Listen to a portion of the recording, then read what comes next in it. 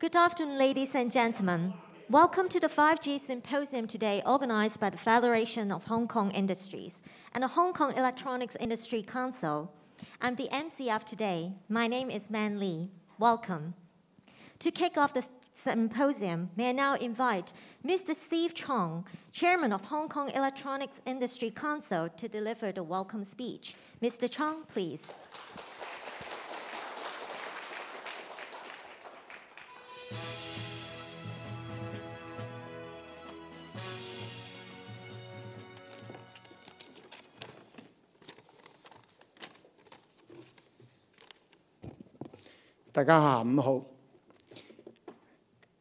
Mr. Alfred, distinguished speakers, guests, ladies and gentlemen, good afternoon.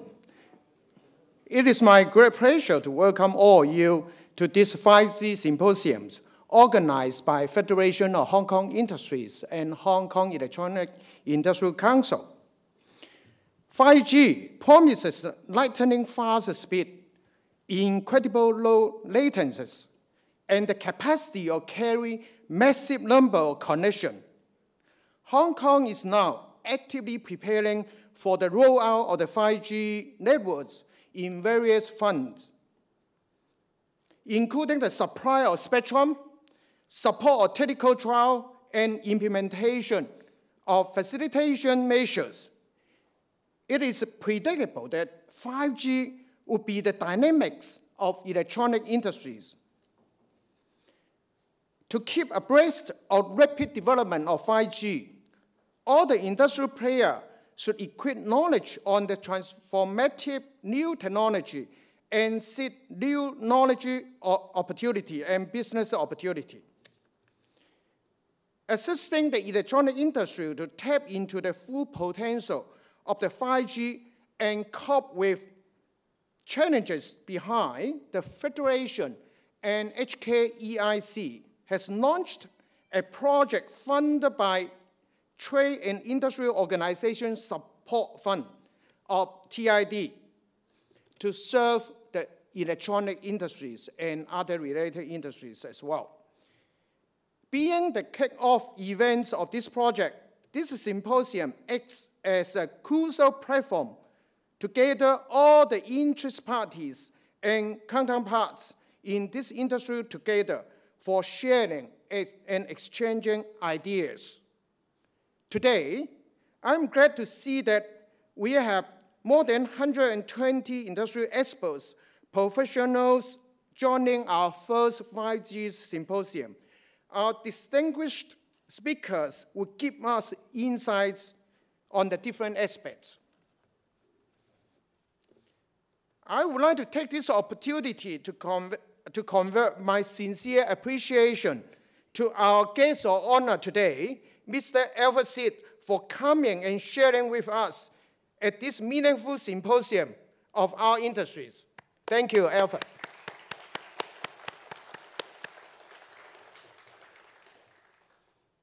Also, I would like to express my gratitude to our venue sponsor, Hong Kong Science and Technology Park, for their support to industries.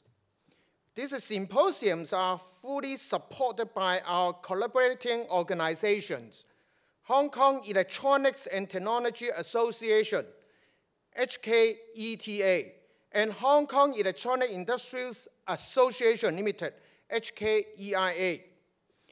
Last but not the least, I would like to thank the contribution of the Project Steering Committee, chaired by Chris. The number of steering committee have given their valuable times and advice in implementation. Your dedicated efforts are deeply appreciated. I wish you all have a rewarding symposiums, and I believe all our guest speakers will make our day inspiring and steer us toward the journey of the 5G. Thank you all. Thank you, Mr. Chong. Please be seated. We are truly honored to have Mr. Alfred Seed, JP, Secretary for Innovation and Technology, as our guest of honor today. May I now invite Mr. Seed to deliver the speech. Mr. Seed, please.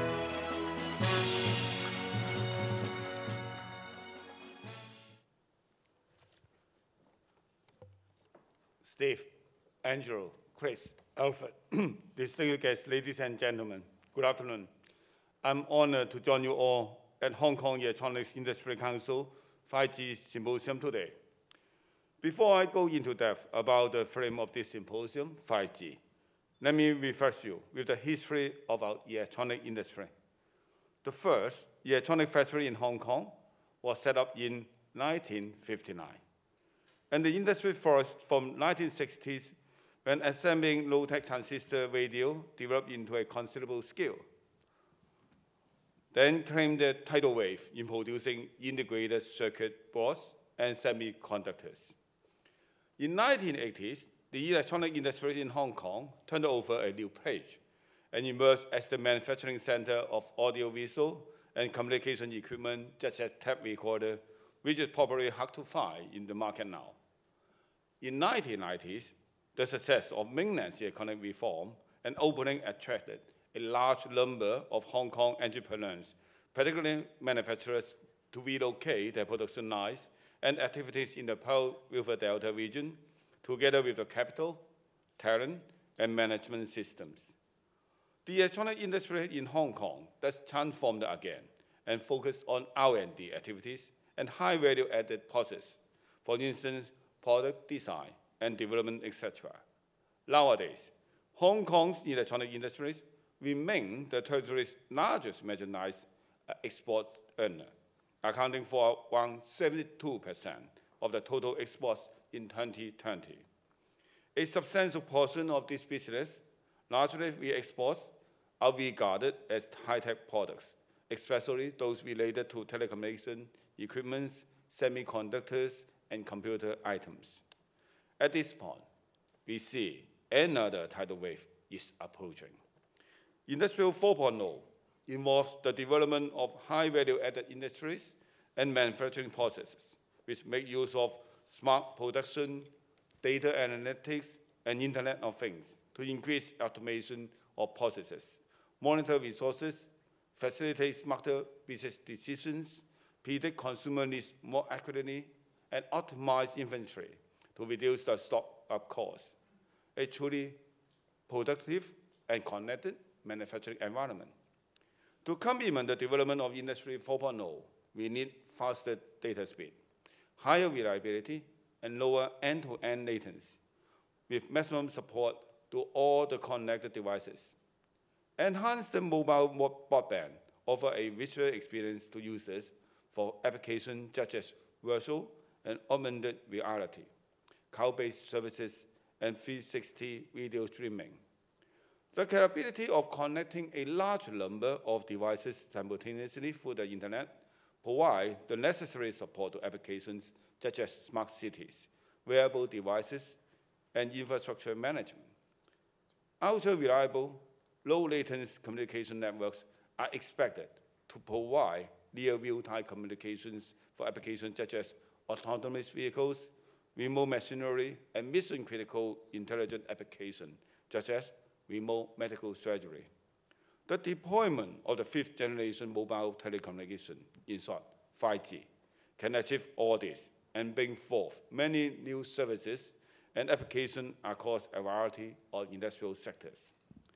The government fully understands the impact of 5G in industrialization of local electronics industry. Funding support has been provided to R&D projects related to 5G technologies conducted by our universities, research institutes, and local enterprises. Apart from the TID funding mentioned by Chairman Steve before, in the past 7 years, the Innovation and Technology Fund supported 56 projects related to 5G technologies in areas such as warehouse logistic application, automation control production, and electronic design automation in cloud or edge computing, which involve a total funding of more than 400 million Hong Kong dollars. The groundbreaking features of 5G will definitely be a critical tool in the acceleration of digital transformation across industries, with a view to reducing manpower and enhancing operational efficiency, allowing greater degree of flexibility, mobility, and versatility that is required for Industry 4.0. We are now at a crossroad, and I hope that the Hong Kong electronic industry will set a path towards an ambitious 5G technology development and deployment roadmap. I can assure you that we stand ready to provide undivided support to the rollout of such promising innovative technologies. Before I close, may I take this opportunity to appeal for your active participation in the upcoming Legislative Council General Election, scheduled for 19 December, to elect new legislative members with capabilities and aspirations to ensure patriots administrating Hong Kong under the improved electoral system. Once again, thanks Hong Kong EIC for organizing this meaningful event.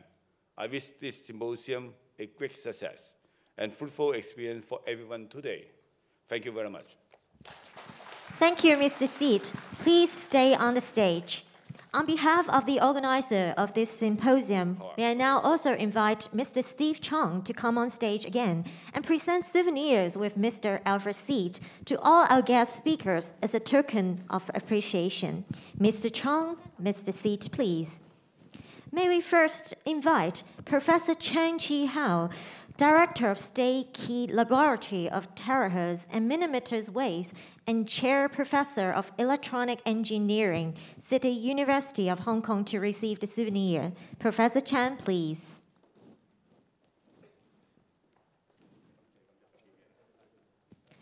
Let's take a picture together.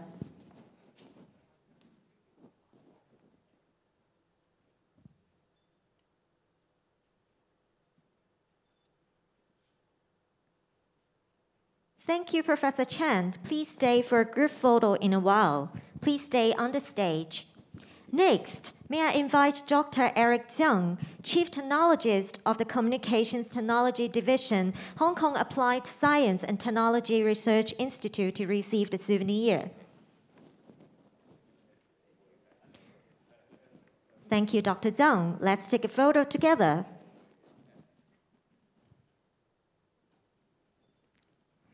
Thank you. Dr. Zhang, please stay for a group photo in a while. We are pleased to invite Dr. K.L. Fan, Director of Research and Technology Development and Chief Researcher, Logistic and Supply Chain MultiTech R&D Center, to come on stage. Thank you, Dr. Fan. Thank you. Please stay for a group photo. Next, may I invite Mr. George Lee, Director of Marketing and Solution Sales Department of Carrier Business Group, Huawei Hong Kong Representative Office, to receive the souvenir. Mr. Lee, please.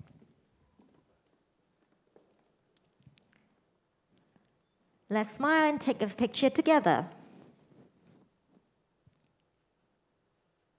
Thank you, Mr. Lee. Please stay on stage.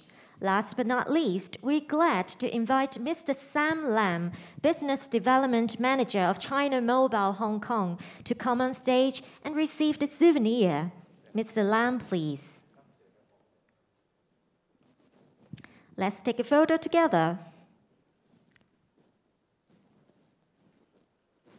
Thank you, Mr. Lam. Please stay on stage.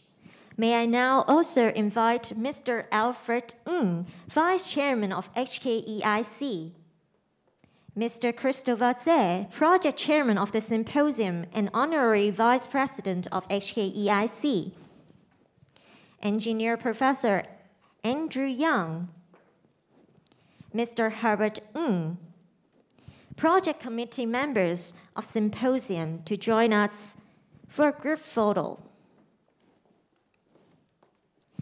Thank you, everyone, for joining us today. I'm sure you will have a very fruitful day with us.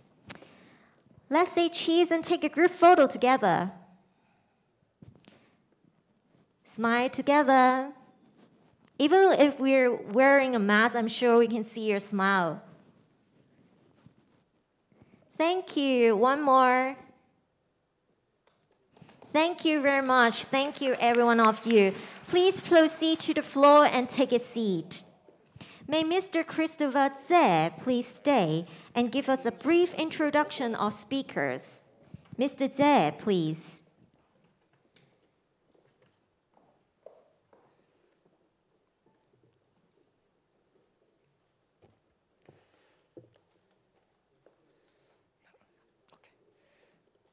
Good afternoon, Mr. Alfred, Mr.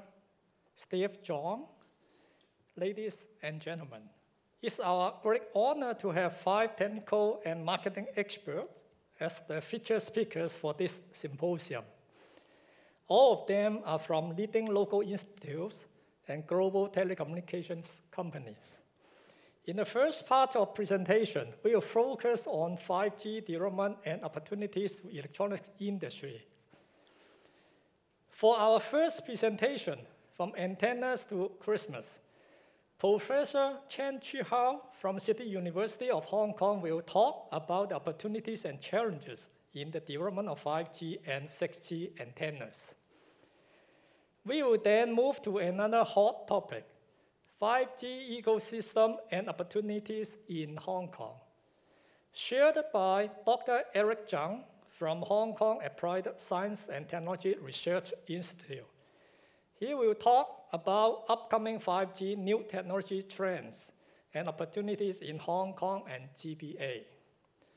I'm sure all of you would agree that the e-commerce is driving huge demand for new high-value smart warehouse facilities. Dr. K.L. Fan from Logistics and Supply Chain MultiTech R&D Center is going to present smart warehouse using 5G. To understand how 5G brings about changes for traditional warehousing practices and makes smart warehouses a much more common feature in the transport industry. In part 2, we will focus on 5G market opportunities and the value 5G brings to the commercial world, especially the electronics sector. Mr. George Lee from Huawei possesses rich experience in marketing and solution sales. He will introduce us how 5G inspires new value to accelerate industry digitalization. Our last speaker, Mr. Sam Lam from China Mobile Hong Kong, will give SMEs and startups some tips on promoting 5G and IoT application by presenting the topic on how 5G technology transforms SME. He will also share his insights on smart city. To encourage more interactions and exchange between the audience and the speakers, 2 panel discussions and networking break will be arranged. If you have any question after hearing the presentation, please raise your hands during the panel discussion or feel free come to us and chit-chat during the break time. I hope you all will find today's symposium highly rewarding. Thank you very much. Thank you, Mr. Tse. Please be seated. Ladies and gentlemen, today's presentation is about to begin. We're going to have 3 speakers in the first section, and then we'll have a panel discussion and a Q&A section. As mentioned by Mr. Tse, please feel free to raise your hand if you have any questions. We'll pass the mic to you, and I'm sure after listening to our speakers sharing, you have a lot of questions and would like to interact with our speakers. So don't be shy and raise your hand if you want to ask any questions. As a courtesy to our speakers, please switch your mobile phone to silent mode during the event. Thank you for your cooperation. So now, let's warmly welcome our first speaker, Professor Chen Chi-Hao, Director of State Key Laboratory of Terahertz and Millimeter Waves, and Chair Professor of Electronic Engineering, City University of Hong Kong. He will share with us his insights on the topic From Antennas to Christmas. Professor Chan, please. Thank you.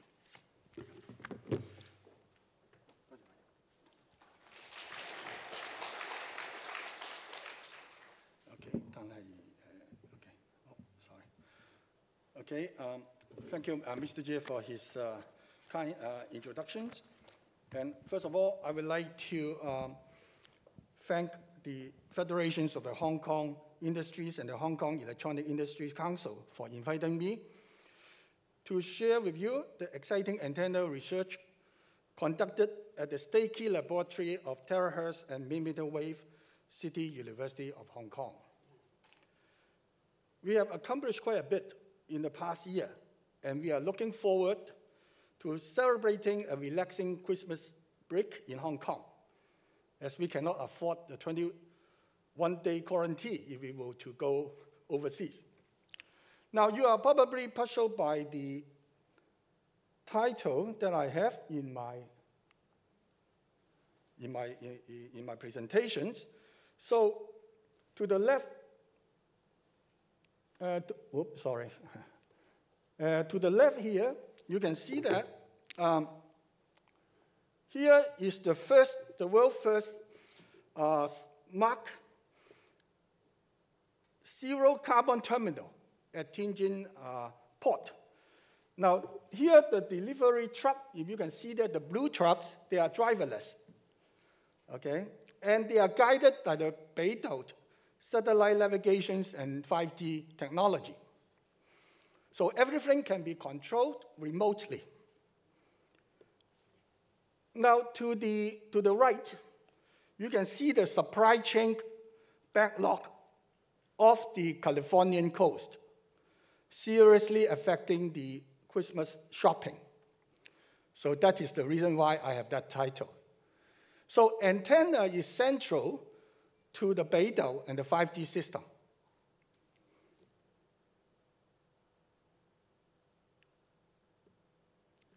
Now, don't get me wrong, okay? US still is very advanced in wireless communications. So here, over there, you can see the SpaceX Starlink system for providing satellite internet services. And the news in Hong Kong also reported that Hong Kong would have its first Starlink project called Golden Bohemia Satellite to build a smart city for the future in the Greater Bay Area. So I guess most of you are not aware of the cloudedness of the satellite in space. So if you go to this website, you can actually see that all the satellites actually in real time, and they are moving. Okay, and you can see that they are very clouded. And here are the 3 countries with the most number of satellites, okay, in space, including the US, Russia, and China.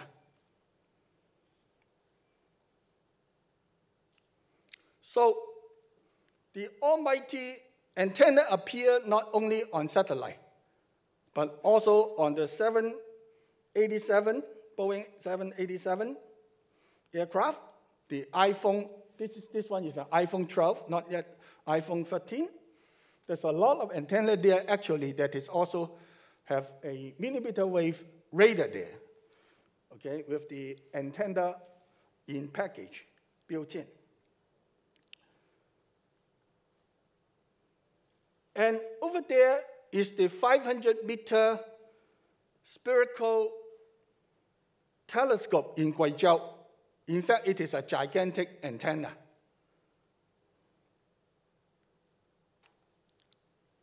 So you can see that our lab has a world-class antenna team led by Professor K.M. Look. Professor Look received his PhD from Hong Kong U, and Professor Leung and Dr. Wong were his PhD students at Chinese University and CTU, respectively.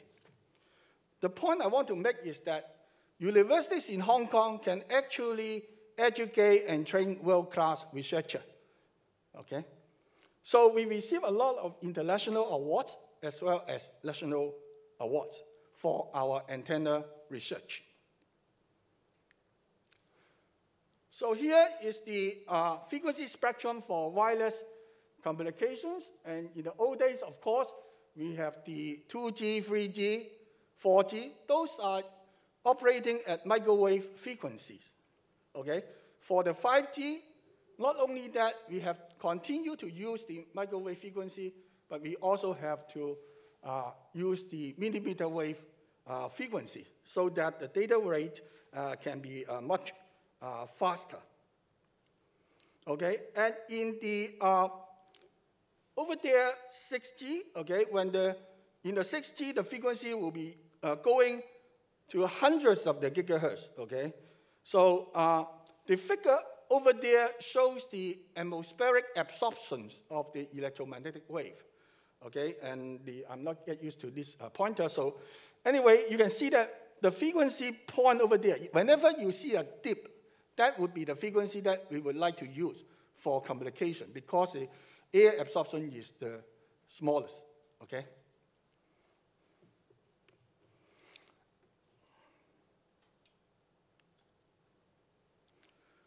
So here are some of the antenna that we have developed in the past 30 years, including the base station antenna for 2G, 3G, and 4Gs.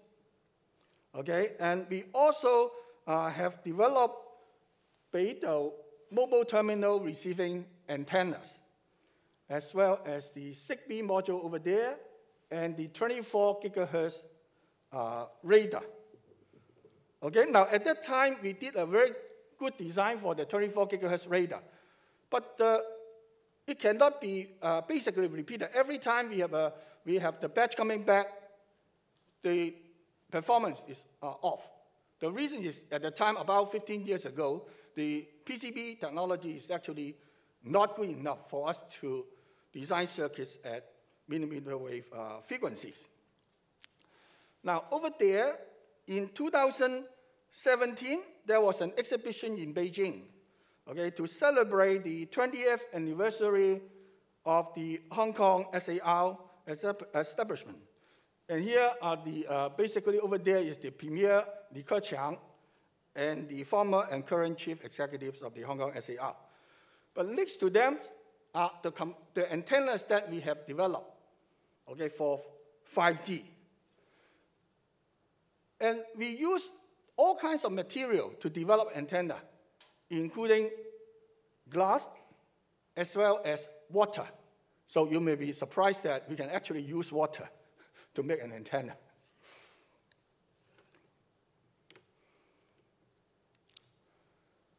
Now, one of the major inventions of the antenna we have, okay, is what we call the magnetoelectric dipole antenna, ME dipole. Okay, this antenna has certain excellent characteristic. That is, they are very wide in bandwidth. If you have a wide bandwidth design, that means if you have fabrication tolerance, if it is off a little bit, it would not affect the performance of the antenna. So we have stable radiation pattern over the frequency band and stable gain. And importantly is the low back loop. Okay, the design can be at microwave frequency. If we change in the frequency, we just need to redesign it, but the design concept is the same. And it can also work up to 1 terahertz. And you can see that the radiation pattern actually does not change when the frequency increases. Now, imagine that why would we think this is a good antenna? Because you can see that most of the energy is radiating in the forward directions. If the antenna is mounted on the wall, you will not be wasting your energy. Or in the future, there will be a lot of on-body electronics, and they have antennas. You don't want the antenna to radiate into your body. Okay? So that is one of the reasons why we believe that it is an antenna to be used. In particular, in space, you want the antenna pointing the energy toward the Earth, not raising the energy to the other side of the antenna. Okay? Now, that one was only a single antenna, and this is an array of antenna. The reason why we want to make an array is that each of the elements will add up their radiation energy so that the antenna gain will be larger. Okay? For the larger antenna gain would translate to a longer transmission distance. Okay? So your servicing range can be larger. And here you can also see that the radiation pattern, again, remain pretty much the same across a different frequency. This is a very nice antenna because it can cover from 56 gigahertz all the way to 770 gigahertz. Now, this is a dual-band antenna. Now, the reason why we introduced this antenna was designed actually maybe about 8 years ago. In a university, our research has to be way ahead of the market. But sometimes it's bad because some of our invention, our IP actually expire, but the industry start to use it. So they have very nice product, but we do not gain much financially. But we enjoy the process of invention. So this is one thing we can basically lie to ourselves that this is what a professor is supposed to do. Okay, now you can see that this antenna actually can cover 2 frequency bands. One is the current sub-6 G, which is the 5G millimeter wave. And the other band that they can cover is the millimeter wave. Okay? We developed this antenna through the use of some of our other inventions, in which we have a filter, okay, separate the 2 frequencies. Okay, now this is something we invented recently that has a very wide frequency operating range, okay, from 50 to 93 gigahertz, very wide bandwidth. And this is what we call a slot antenna, okay? And this is a very simple structure antenna, and the performance is very good.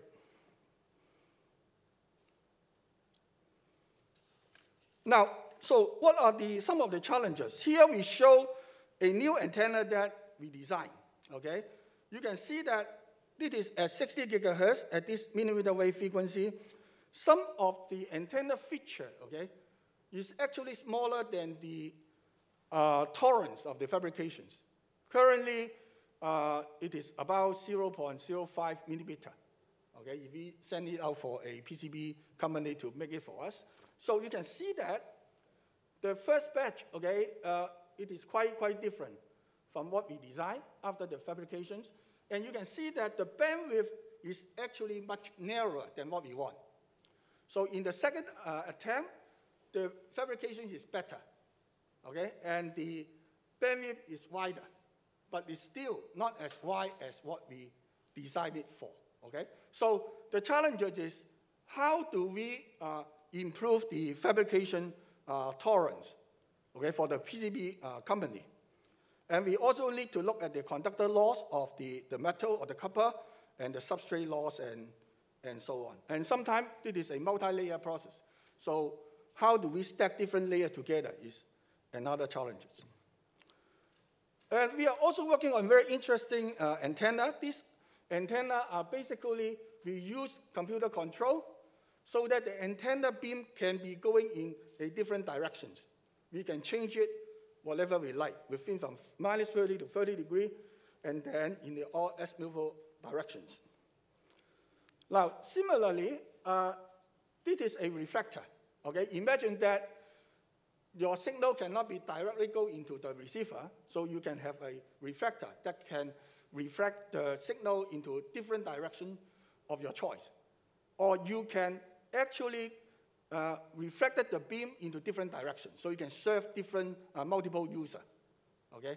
And this is the design that we have, making use of some diodes and so on to do the control.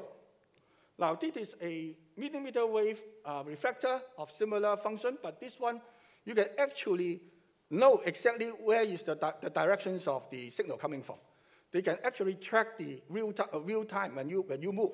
You can actually check your directions. And at the same time, we can actually refract the field into different direction or a particular direction. We can do this simultaneously. Oh, sorry, the response is a bit delayed. Sorry. Okay, now this is for 6G. It works at 300 gigahertz. Okay, the difference between this reflector and the previously presented reflector is that at this very high frequency, those devices are not available. Those diodes and so on are not available. So we have to use other material, something called a functional material. And we use laser beam to change the performance of these devices, okay? And which is not good because it's not convenient. So the challenge is how do we develop new functional material so that we can change its performance, okay, easily using voltage bias, okay? So this is something that we would like to do. And we will look into graphenes and liquid crystal. There are some potential materials that we can use for this type of antenna. So we did a lot of 3D focus scanning lens antenna and so on. So we use very inexpensive 3D printer to print out this lens. And you can see that with the respective rotation of these two lenses, we can actually scan a two-dimensional space. And if we separate the distance between the two lenses, just like a camera, we can make it change the depth of the image, okay? So this is something that we are working on. And similarly, this one, we can actually control the beam so that the beam would not diverge. Normally, the wave will diverge as they propagate. But you can see that this one, the beam will remain the same as it propagates to a certain extent. Okay? So for this kind of antenna up to 300 gigahertz, the challenges are how do we control the material loss of the printing material? And how do we improve the resolutions of the 3D printer? Okay? And when the beam is actually steered away from the center, the spot's actually distorted. It's no longer circular. It may be elliptical. So how can we modify the design so that we can reduce this distortion? And if we can do this, in fact, we know how to do it, and we have done it, and we can actually improve the quality of the 3D printing. Now, when the frequency continues to go up, we no longer can use simple approach. We have to resort to more complicated fabrication process. In this case, we show we use the clean room technology to design this antenna. And this antenna, you can see that it has very nice radiation pattern, as well as high gain, 33.7 dB high gain. And the bandwidth of this antenna is 7%. So as we move on, we come up with different fabrication process to improve our antenna. And this antenna make use of quartz, okay, very basically low loss silicon, so that we can actually go in a clean room and etch the pattern, and that it can have a different performance as we try to design. So this is work at 1 terahertz. And we also make transparent antenna, okay? Here we use ITO, okay, to print the pattern on a piece of quartz. And then we can make it as an antenna. And if you put this on a mobile phone, for example, you actually don't see the antenna, okay? But of course, for this particular design, the gain is low because that is a trade-off between the transparency of the material as well as its conductivity. So if we use a different approach, for example, in here, we use silver mesh, okay, and print the pattern on a piece of glass, then we can also make the antenna, and the transparency is actually more than 70%, and the performance of the antennas are good because the gain will be increased. Now here, we can see that we were also using glass as an antenna. This is the glass cover of your watch, okay? So they can make the antenna outside, and it is developed by this company actually located in Science Park. And I guess that is an indication of my time is almost up, so I probably will skip this. And now we work a lot on the terahertz IC. So you can see that this is a terahertz IC at 322 gigahertz using TSMC 65 nano CMOS technology. And you can see that the beam, again, we can control the beam. At very high frequency, we need to have the alignment between the transmitter and receiver. So if we can automatically tilt the beam, we can receive the maximum power. So I guess you can see that we have done a lot of different IC design, okay, at very high frequency for 6G and beyond. And some of our research work now has the highest radiated power, okay, compared to other similar design. So because of the time, I will not go into the detail. And again, this is another IC design. So you can see that we have different kinds of IC that we have already developed for the future 6G and beyond. And all of these IC actually have the antenna incorporated. And 6G is not only for communication, but also for imaging. And here you can see that we can image a piece of leaves, and if we make use of the technique of time of flight, we can make a 3D images. And you can also see the imaging of the fish, and you can see that at lower frequency, we don't see much of the fish, but when the frequency increases, you can see the gill of the fish and all the other fine features. So in summary, although the 5G spectrum has not been fully utilized, but we're already working on the basically RF front end for 6G. And I want to skip all of this, except that at the last one, we can do much more with less resources. This is the Hong Kong spirit.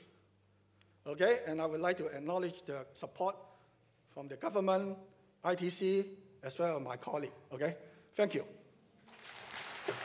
Thank you, Professor Chan. Please be seated. Coming up next is the presentation delivered by Dr. Eric Zhang, Chief Technologist of the Communications Technology Division, Hong Kong Applied Science and Technology Research Institute, to deliver his presentation on 5G ecosystem and opportunities in Hong Kong. Dr. Zhang, please. Okay, good afternoon, everyone. I'm Eric. I'm from Hong Kong Applied Research Institute. And I'm here to talk about the 5G ecosystem and some of the opportunity that could be able to enable everyone to have a good business in Hong Kong. So let me go ahead. So before I talk about 5G, I need to talk about what ASTRI company is doing. So we are a government-funded research institute. We are about the largest one in Hong Kong, working on a lot of applied research. And they are doing the major task is actually trying to actually commercializing our IP to helping the customer to actually develop some products. So we have about like 500 staff, about 70% of them having the postgraduate degree, and we have doing a lot of technology transfer. For example, like we have about 800 technology transfer story, and we have finished a lot of projects that develop some advanced IP, and about like 900 patents. So these are all some of the outcome of what we have. The major task that we are trying to do is to actually helping to resolve some of the industry ping pong in different innovations and technology areas. So, and the other major role for us is trying to get more how we can build up all this ecosystem on 5G with different companies in Hong Kong and in other areas like GBA.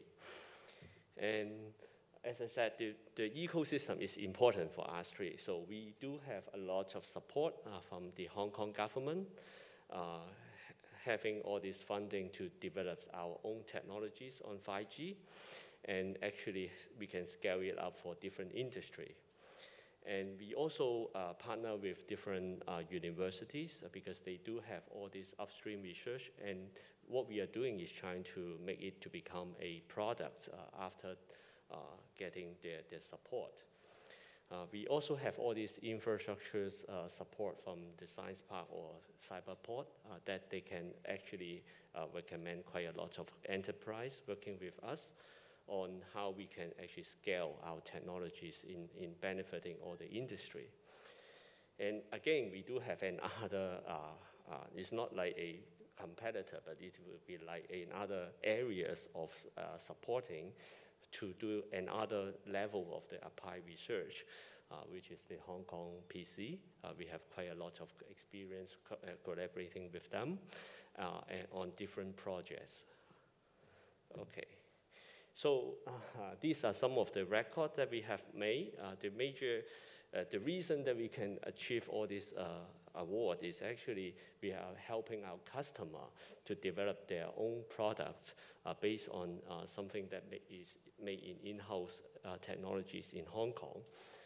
We have consistently having all this Geneva Innovation Award to actually having all this benefiting all this IP to getting some of the recognition in the industry. We also have, in Hong Kong, there's a lot of awards in the industry working on polarization on some devices or systems that we actually working with. And ICT award on smart living, mobility, and so on. Apart from Hong Kong, that we also achieving something on the China, international, and other places. So ASTRI, and we are a bunch of people that doing quite a lot of advanced technologies. We have about 5 initiatives working related to 5G. They are all related to 5G. For example, like in the smart city, we have some technologies on infrastructures. In fintech, we have quite a lot of technology on cybersecurity. And health tech is that we incorporate some of the AI technologies to helping some of the people that with different use cases, for example, on special education needs. And again, for 5G, people also talk about intelligent manufacturing. We have some solutions working with some of the manufacturer in the GBA area. And again, I think there's also focus on the IC design. We do have some basic IP and technology to help our customer to develop the power-related devices or the 5G communication IC devices. So come back to 5G. So I think everyone may have your 5G phone, and you just think of, oh, 5G, is it still the phone again?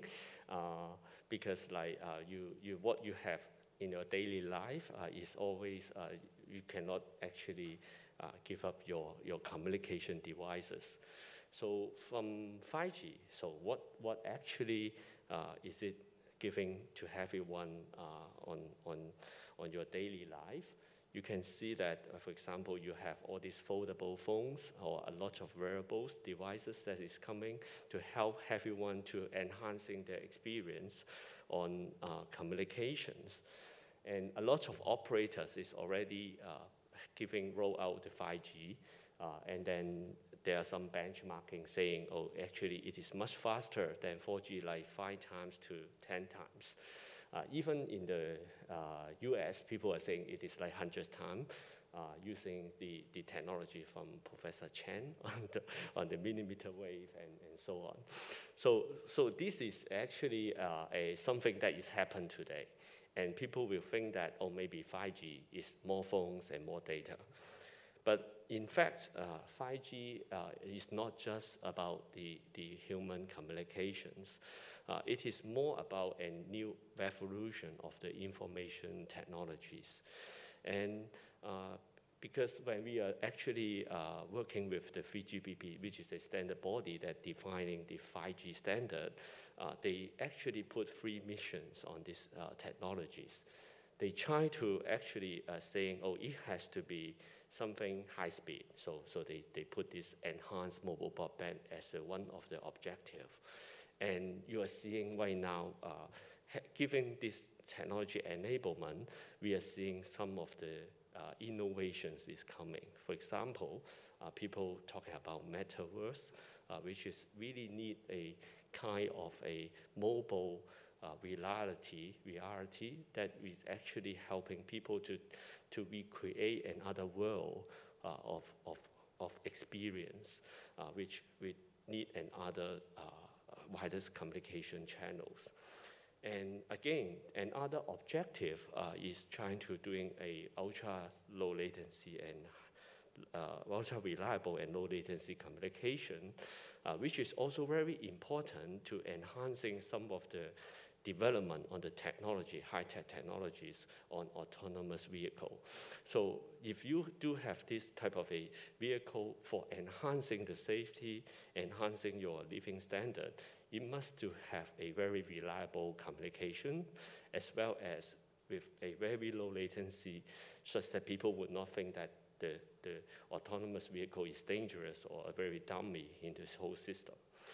And another objective that 5G will be looking at is on the machine communication. And I think this is also a revolution because right now people talking about all device-to-device communications, human-to-human, robot-to-robots. You do have a lot of different places need to be connected, and in 5G we'll be able to support this type of a communication way. So 5G is really changing our life and trying to, this is an important area for everyone to get a benefit in your future. So these are some of the development right now. For example, in the airport, we do seeing some autonomous vehicle, AGV, and they're trying to delivering some of the luggages that really need a wireless connectivity. And people talking about remote conference and so on, so they actually create another world of the working offices that people can start working together with the wireless connectivity. Again, for the manufacturing, people trying to enhancing the efficiency and so on. And now people talking about another world that may also need another wireless communication technologies. So as I said, the ecosystem, I think, is very important. You can see it in Hong Kong or in the other regions that actually the phone business is just about like 9% of the people that we are thinking of on the market of 5G. But they do have a lot of different other use cases, like energy, people talking about ESG, then they really need some of the devices, IoT devices, to do a lot of statistics and big data that they need to have a connectivity. And manufacturing, as you see before, public safety, this is important in different countries. And healthcare, trying to do a lot of diagnosis remotely, remote surgery, and so on. They really need a connectivity behind. And like public transportation, automotive, or green, and all these different areas, different things, we really need some connectivity. And 5G will be able to enable all these applications. What we see, these are all the killer apps. So it is not just your phone itself, but you can see a lot of large variety of different space. And because of this is actually quite big market, so we really need a lot of innovations and new ecosystem to working along on different areas. And of course, ASTRI is not doing everything, but we do have our own IP on some of the key technologies inside 5G. And we are also, another mission is trying to bring up different business parties together to actually enable some of the values of all these technologies. So give you one example on this whole new ecosystem. I think Professor Chen has just mentioned the antenna space is a big areas of new innovations and new markets. And everyone knows that, for example, in 5G, people in US can enjoy the millimeter wave iPhone, but not in Hong Kong. So as I said, this technology itself is really attractive in nationwide on how we are able to do something in high tech, because it could actually enhancing quite a lot of the channel capacity. So we can do a lot of frequency we use doing beamforming to enhancing the data rate like 10 times or 100 times with higher frequency range.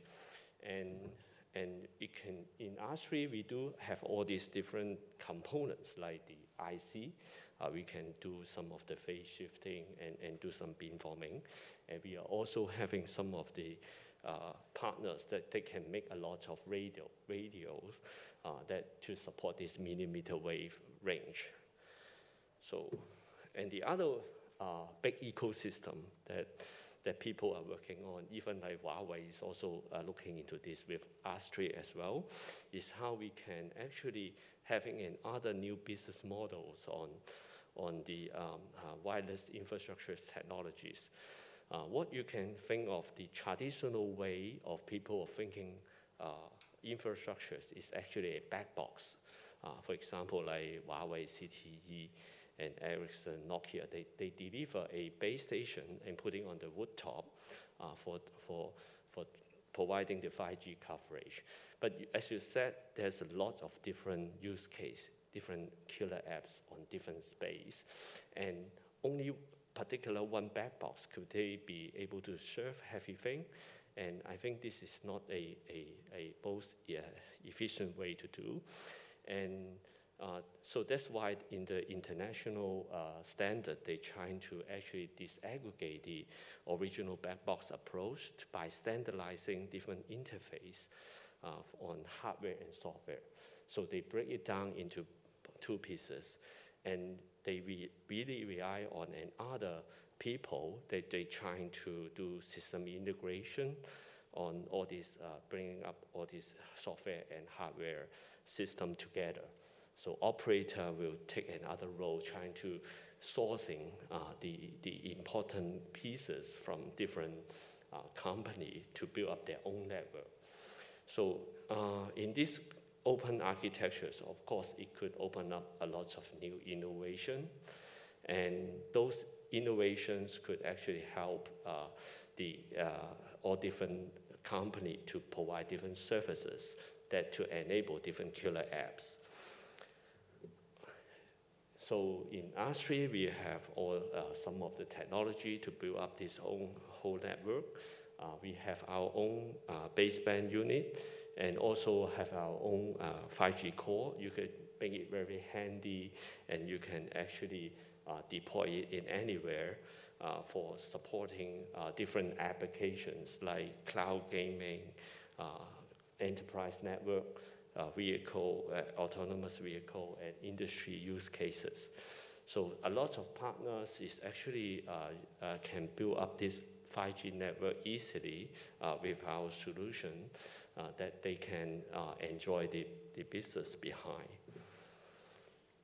So, and other ecosystem changes in 5G is from the CT to IT. So traditional way that CT company, like operator, they have their own network, they have their own data center. But right now, there's a new IT company coming in, for example, like Amazon or Ali Cloud and so on. They are able to also supporting the 5G infrastructure. So we have our own solutions on all this radio and also the base station, as well as the core network side. So we can able to put all this 5G software running on the cloud services, and they can provide all these different services on 5G, for example, like AR, VR, and metaverse, and so on. So this is another big one. Is also talking about the autonomous vehicle and safety on driving. This is also another type of a network that is not just on your phone. So we really need another low latency communication deployed across Hong Kong, for example. So we work with the transport department to actually deploy a trial network on 40-kilometer trial from Science Park to Sartine. And actually we deploy some of the V2X use case around the region to actually help the driver to enhancing the safety. So, for all this V2X application, I think the most important area is to enhancing the safety, because if you could actually, people's life is actually more variable compared with other things. So technology itself could help all these different safety issues. Go ahead. Okay, so there are even more. So we work with like OFCA on actually helping them to regulating different networks of 5G use case. So you see there's a lot of different network, they really need certain regulation behind. And we also closely work with operators like Hong Kong T on these new models and how we can actually create more application behind. And Hong Kong Airport is the same. We are doing quite a lot of checking and enablement on some of the technology on the third runway. And Professor Chen is also one thing that we are very closely work with on all this P6G research. And there's a lot on different use cases. Okay. And again, I think the most important, I think it's not the award, but it will be more like we are helping our customer on trying to deploy some of our technologies on the silicon, on the system, and on the applications, and even for a larger spaces like in the manufacturing factories. So this is like one business models on ASTRI. So we do a lot of IP. So some of the IP that is actually helping some of the customer to reducing the entry barriers when they come into 5G. So if they want to do something on 5G, they can find ASTRI to give them some of the technologies. But we cannot do everything. We really need our partners that they can able to make a commercialization on our IP. So there's still a lot of process behind. And that part is actually helping them to actually move to all this overseas business. So ASTRI is not just ourselves alone, but you can seeing that there's in the umbrella of the government support. We do have a lot of different labs, different R&D centers, and different universities that we closely collaborating with. So the key of our side, thing that ASTRI can do is trying to help all these different company to develop their own products, and at the same time working with all these different advanced research people in Hong Kong. Okay, so another area is because we do have a new CEO coming. He was the commissioner of GBA, and this is actually bringing ASTRI even more fruitful environment. Is we are now in an expansion on the GBA areas. We have a plan on how we can actually scale up our technologies, on how to work with different enterprise in the GBA, as well as new universities in the GBA. And we are helping, at the same time, helping the Hong Kong enterprise as well to trying to move to enhancing the competitiveness of their products and then approaching to the opportunity in GBA. So finally, I would like to sum up that we are moving forward this 14 5-year plan. We hope ASTRI could become a technology hubs in these Greater Bay Areas. Again, like 5G is not just a standard of in Hong Kong or in something. It's actually a standard for everyone. And this, of course, you can actually getting this dual circulation happening easily with all these 5G technologies. And we are able to actually reducing the entry barriers of the high-tech companies in Science Park. And of course, they may be able to enjoy some of the R&D investment that because of upgrading technology from ASTRI. And in ASTRI, we also having quite a lot of talents that working on different areas that may be interested for you. Thank you very much. Thank you, Dr. Zhang. Please be seated.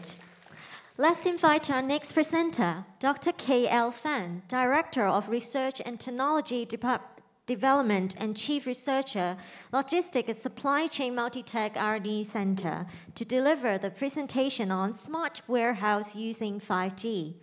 Dr. Fan, please. Okay, let me try this first before I go. Okay, I understand now. Oops, sorry. okay, sorry. Apology for that. Okay. Okay, thanks. Good afternoon, everyone. Ladies and gentlemen, thank you. My presentation today is about talking about warehouse using 5G. Okay, before I come here, I was asked myself and how a warehouse relate to logistic industry. Electronic industry. So then someone told me that, hey, many electronic industry in Hong Kong has a warehouse, so you can talk about this. So your warehouse is very related to, a smart warehouse is very related to electronic industry. So that's why I'm coming here today. So I hope you do enjoy my presentation. And yeah, anyway. So anyway, let's talk about a smart house. What is there's a lot of a smart house has been talked about for a few years, and many robots and autonomous vehicles we call using in warehouse. And today my presentations may talk about, I will give you share with you my sort of experience about developing how to develop different robots or electronic vehicles in warehouse. And also, some of them are using 5G, some of them are using standard Wi-Fi. So let's talk about it. Let's share with it today. Okay, and as I said, many robots or vehicles, logistic vehicles are like stackers, forklifts, in smart warehouses are having engaged or built in with a lot of sensors. And these sensors need to send out data, a lot of data that send out videos, flight cameras, sensors, data. And because in the old day we use, in the previous years we use Wi-Fi, so they have sometimes to jam by other signals, other Wi-Fi will be jammed, or the quality of the image or sensor quality may not be good. So that's the reason why we think about using 5G, because I think many presenters, fellow presenters already said that 5G has a lot of good bandwidth and a very low latency. So we think we should use the 5G. It's better than using Wi-Fi. And most importantly, in the last point we shared, that we were told by many industrialists saying that, hey, we have also facing one problem, is that a shortage of labor, or no young people want to join the industry, which is true. So that's the reason why they asked me whether you can think of some robot that can, one person can control several robots at the same time, or at different time, or at different locations. Okay, so that's the reason why one of my projects, talk about 5G stacker project, is come up.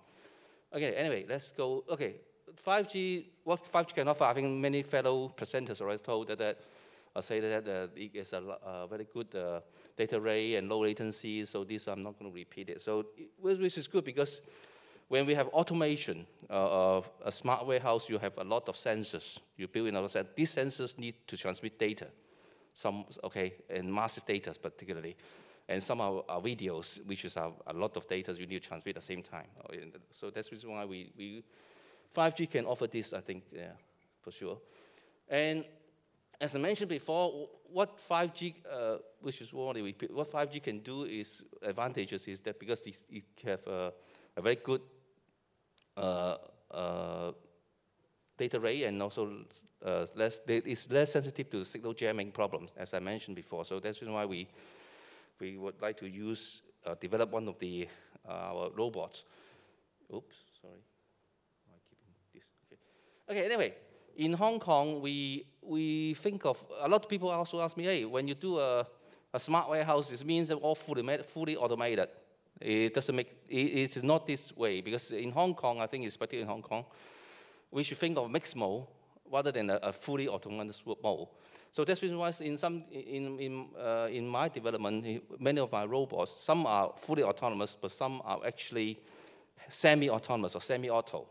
Because we think that in Hong Kong, a mixed mode is much better than a fully autonomous, because it's investment, mainly because if you have an autonomous warehouse, you have a lot of infrastructure investment as well, so which is a little bit put some people off as well.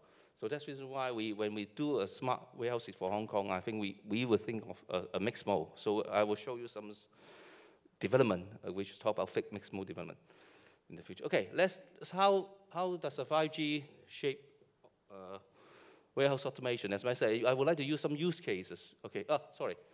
Okay, again, in terms of the system, we we use 5G because it can be, as mentioned, it can be one-to-many. So it can monitor different robots at the same time, or different machines at the same time. It can monitor people, asset as well. And also can install, as I mentioned before, you can install a lot of sensors, which the sensors data will give you a lot of meaning. So to help you to control, to monitor the status of the warehouse, okay? And also it can build in some local intelligence to the robot as well as to global intelligence to system level, and which is also help a robot-to-robot interactions. Of course, integration will help, 5G will help to reduce system latency and such, and improve robot-to-robot interactions in the future, okay? And also robot-to-machine interaction, which is, I will share with you, was, for example, like vertical logistics, which how robot can ride on lift or escalators or whatever.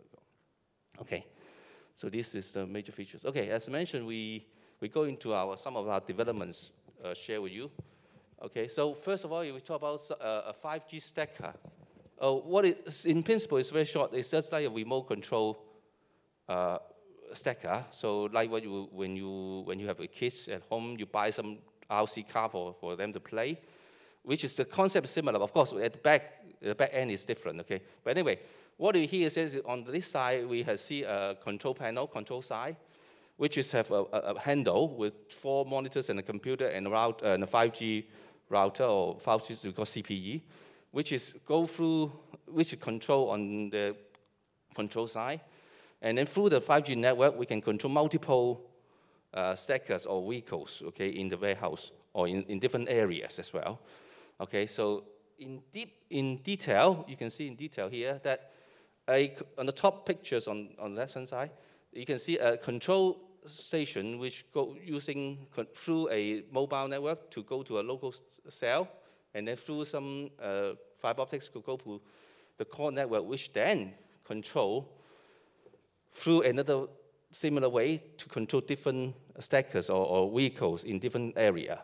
Okay, this is the more detailed, so what it's actually doing in behind the network, the system, the robot. Okay, and then what we have done to the stacker side or to the vehicle is that of course, we have to add in some CAN bus structure. In the CAN bus side, we mainly control the motors, the motor drivers, because, like for example, you have to control them to move forward, backward, left and right, as well as the forklift up and down. Okay, and then in addition to the motor control side, which is through the CAN bus, we also have a set of cameras because we have to have different views of around the stacker or the robot, as well as a tool LiDAR. The tool LiDAR is very important for detecting, to enhancing safety, as well as the electronic bumper. So at least someone, if touch it or it hits something, it will stop immediately.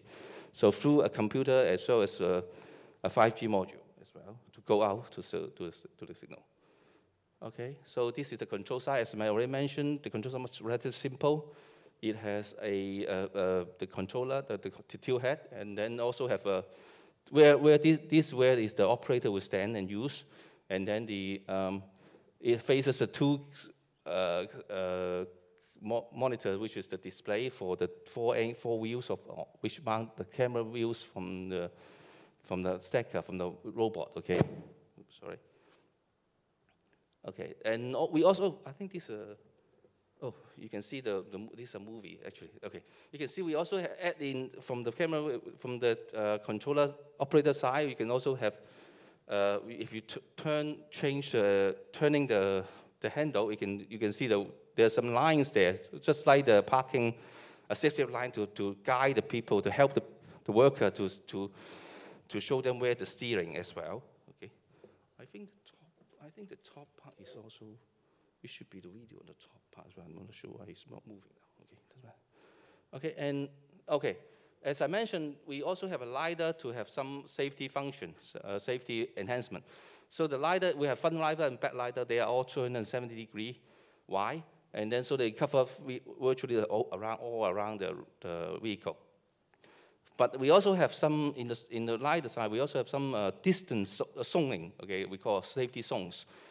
From this side, we have about ½ meter from the front side, which is we call stop. Means if anything go in between that distance or within that ½ meter, it will stop immediately the robot, the vehicle, regardless of the controller operation. And then if from 1.5 meter to that region, the green region, we call slow down region. That means if anything come across this side or detected within this area, it will be slow. The vehicle will slow down. Similarly, on the other side, there's 1.5 meter from the slowdown, but because there's a forklift in the front, so that the distance is a bit longer for the stop zone as well. So okay, this is the design on the LiDAR, the use of LiDAR to attach to these things. To this. Okay, let's see. This is another function. We also have a laser pointer function to help the workers to guide the workers to put the tool forklift inside into the pallets so they can see and then lift it. So it is some kind of assistive function to help the workers because they are remotely controlled. Bear in mind they remotely control these things, so they cannot see the real thing. They just see through the pictures or through the right videos. So you can see they can do this laser marker system to help them to do the things. Oh, sorry. Okay, let's do the next slide. Okay. Okay, this is the safety slide. So you can see, I particularly point out that the operator is facing that side. They cannot see someone, coming across. And you can see he's actually always putting the handle down, means he's moving. So maybe I can repeat this video again.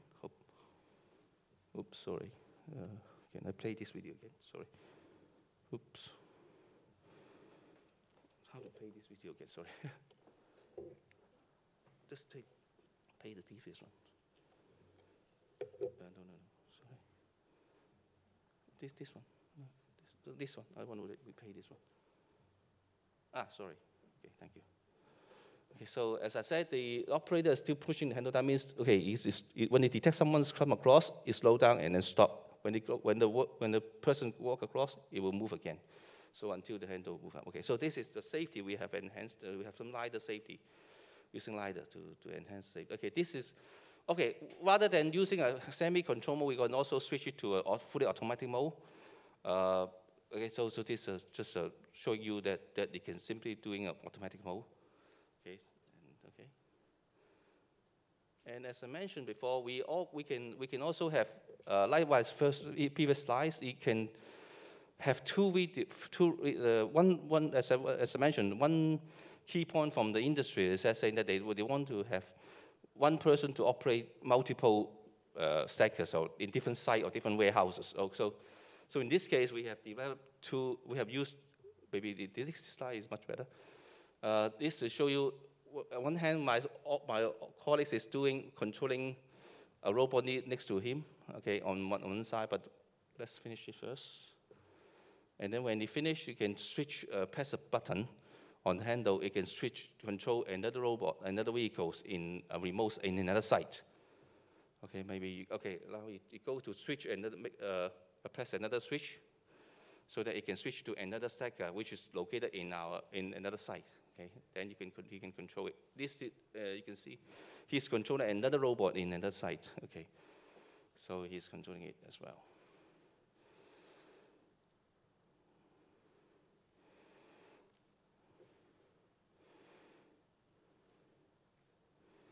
I think that's it. Okay. Anyway, so this is a picture in the early this month. I think one of the secretary of Mr. Frank Chen was visiting our booth in one of the exhibition.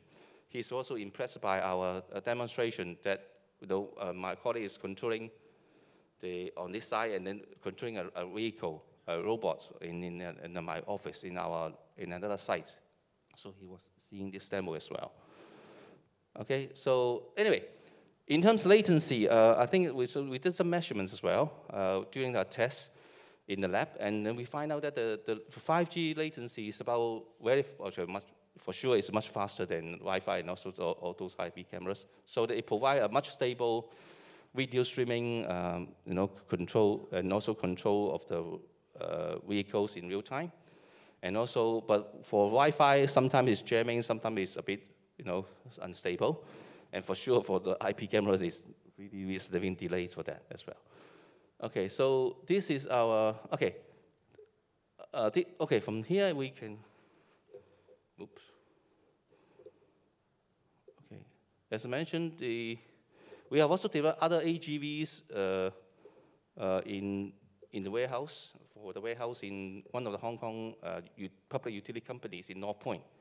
So you can see the, from the top pictures, you can see the AGV is coming out to the worker, so to the operator, so they can pick up the stuff and then put it into the shelf. And the bottom one is the planner, so we can plan all the before we can plan the path planning of all the robot, how they move and all the things as well.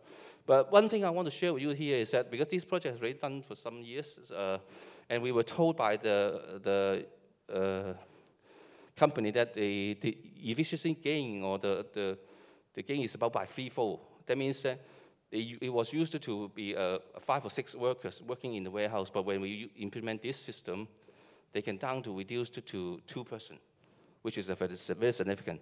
But anyway, don't worry, they are not firing those people. Don't worry about that. They are just assigning those people to other works as well. Because in the warehouse, they have many other works. What are just picking the items from the shelf. They have many other paperwork and other works for the people to work. So they really appreciate it by implementing an automatic system in their warehouse, which can give them a significant gain in terms of efficiency. And also, we also developed some follow-me stackers, which is, how come the other one is not, okay. You can see the follow-me stacker is a top picture. You follow a worker walking around in the warehouse, and again, it has a control. Okay, turnarounds in some tight corners, and it also has a control in a glove, so that it can controlled manually by the people. So, and it always follow the person, you can see. And, but hang on a minute, why? Okay, yes, yeah, I want to talk about safety. So it also have some LiDAR to make sure that when someone come out and it won't hit on someone, or some object outside the area, you can see here, if someone suddenly come out, and then it can stop. So we also have a lot of LiDARs safety to enhance the worker safety. And the bottom one, I'm not sure. The bottom, sorry, really cannot. Okay, the bottom slide.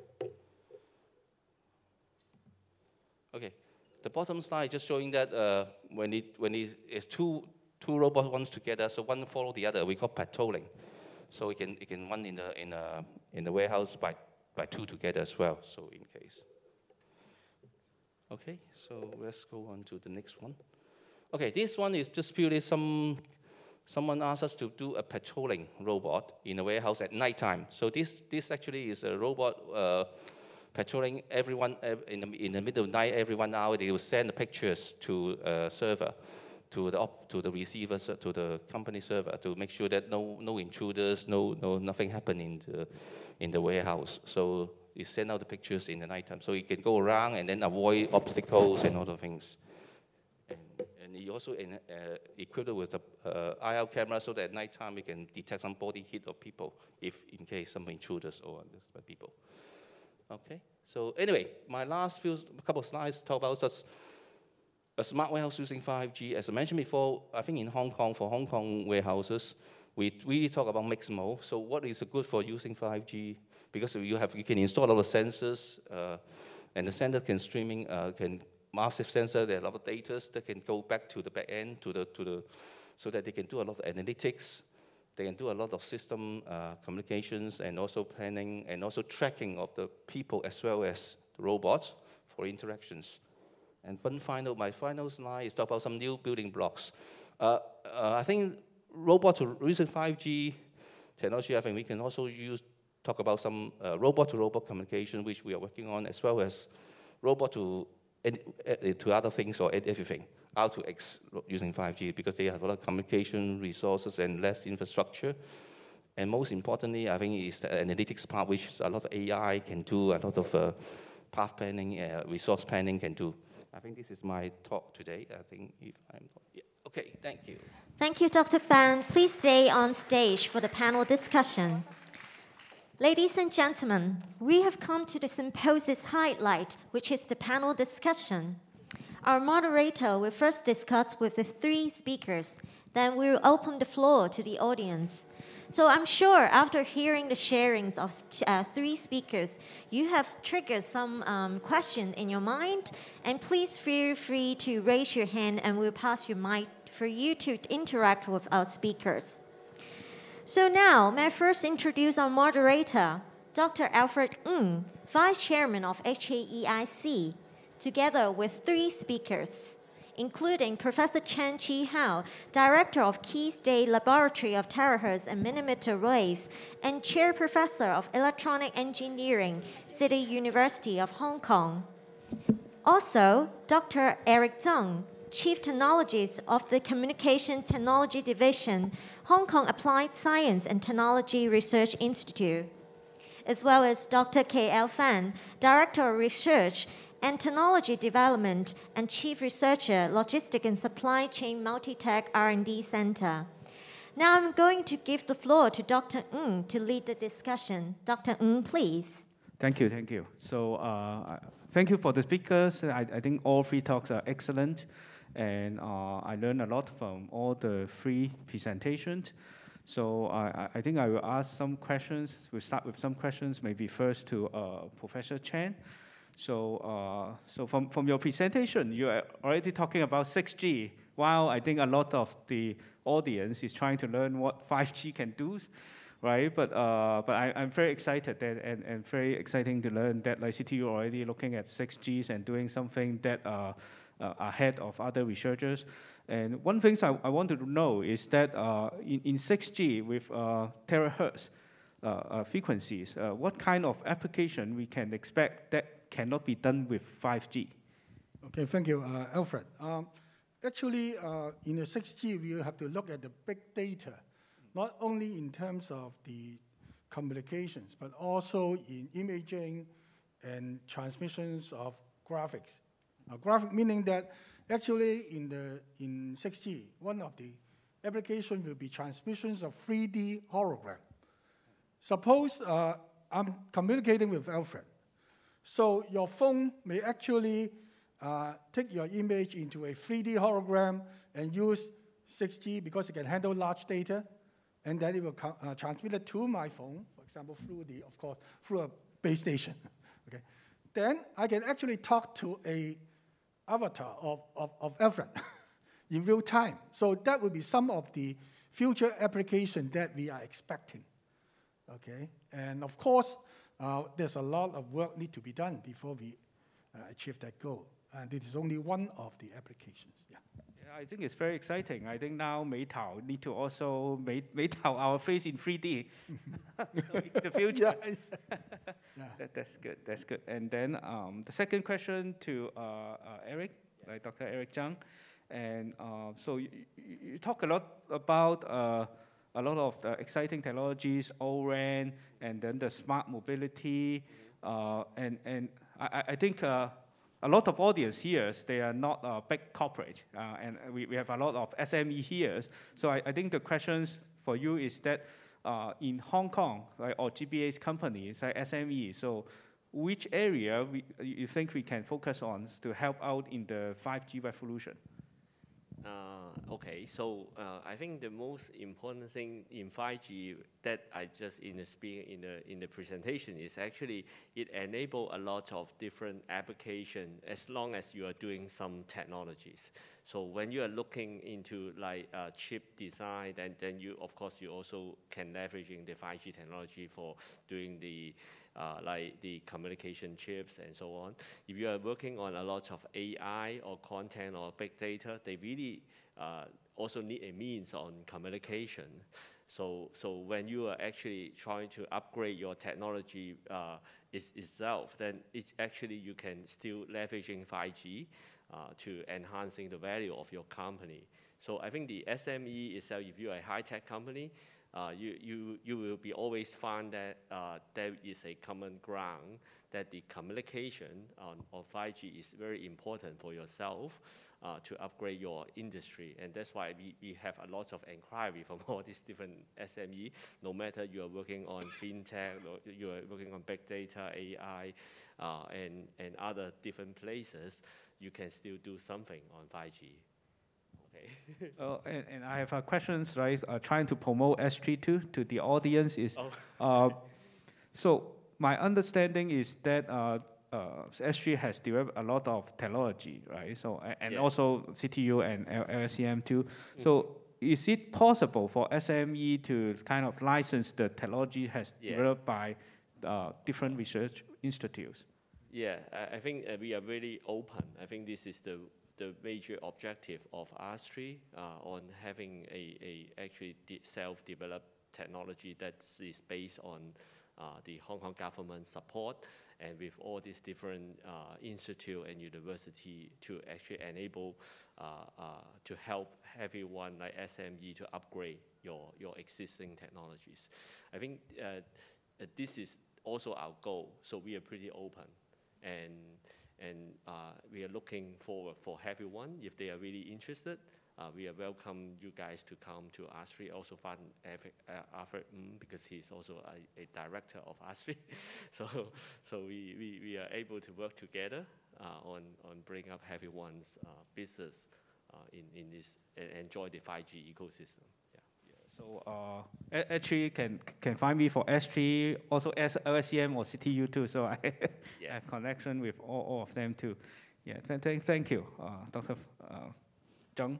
And the last question to Dr. Fang, right? So you mentioned that like 5G in some sense is superior to Wi-Fi in smart warehouse applications, right? But I think a lot of people will be interested in doing smart warehouse, right? But the question is like, we know that, okay, I know how to install Wi-Fi network, right? So in order to do a smart 5G warehouse, is it we rely on the operator, whether they have 5G coverage at the warehouse so that I can use it, or it is something that a private network that we can do?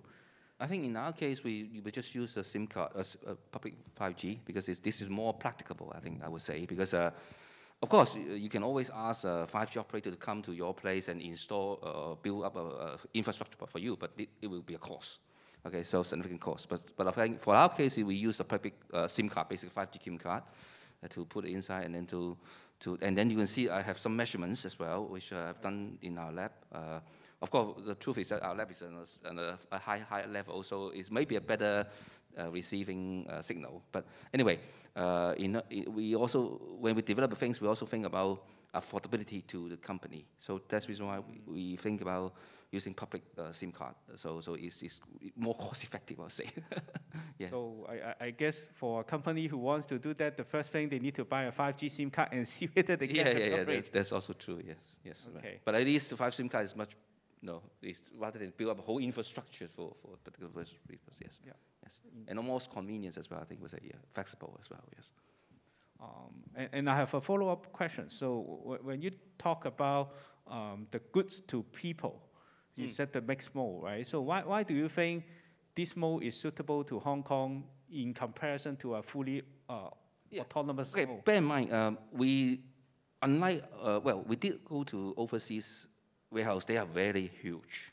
We talk about, I forgot about how big it is. Anyway, it's much bigger than Hong Kong. In that sense, a fully autonomous warehouse is much more big because think about if you really carry like the Hong Kong people, Hong Kong workers, they take one hand order form and then go to the shelf and pick up the items, which will be much longer time and much tiring. I would say much tiring as well, to be honest.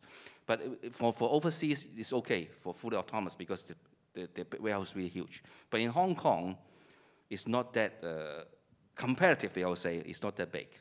So I think, but they also, for some reason, maybe cultural as well, because I have been going to many of these warehouse. They still, a lot of people still get used to, I would say, get used to using a paper format. Okay, carry one hand is carry a order form, and then on the other hand, grabbing the items and putting a trolley in the front of them to pick it up.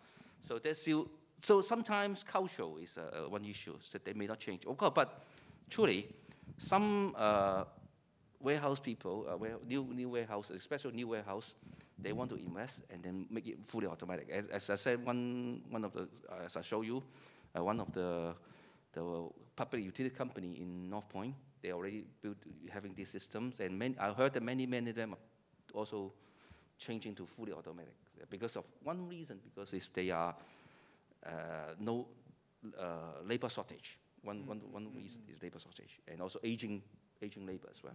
Okay, yeah. Great, understand. So now I think I will open the questions to the audience. So anyone want to ask any questions to our speakers? The female at the back.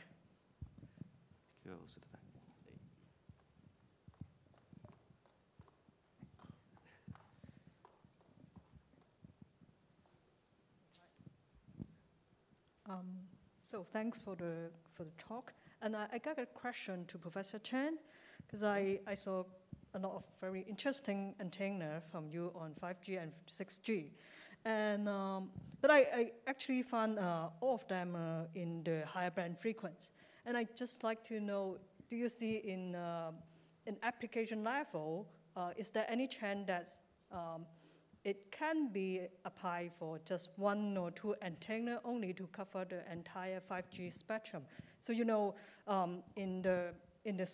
nowadays in the IoT small device, you have a lot of limitation on the spacing, a lot of limitation on the antenna layout. So if there's a case, if we can just have one or two antenna to cover both the lower band and the higher band for the 5G, that would be, I would say, awesome for the engineering and so for the entire sourcing.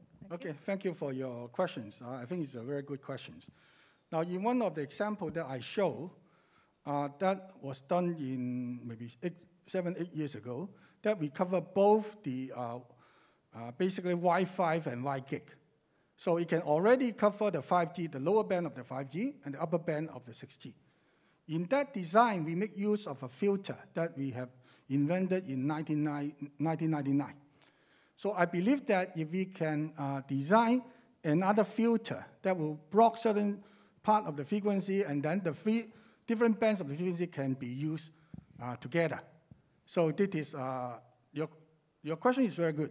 Now that is for basically a single element of the antenna. If you try to make it an array, so to improve the gain for different band, that would be very difficult. Yeah. So I think partly we can do it if it's a single element for, I think it's okay for the IoT type of applications. But if you need high gain antenna to covering that wide of a frequency spectrum, it is very challenging. Yeah.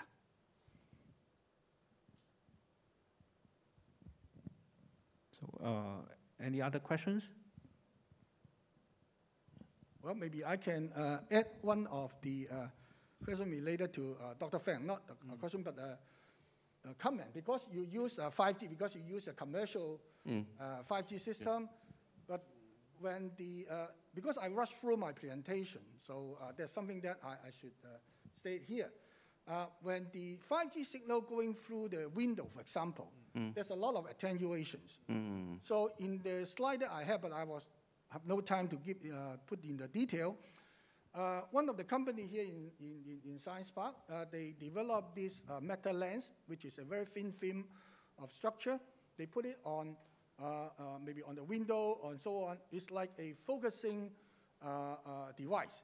Just like when we were young, we used a magnifying glass, right, to focus the sunlight and igniting the matchstick. It's a similar idea, but you can enhance the signal quality and the speed. They have two different testing.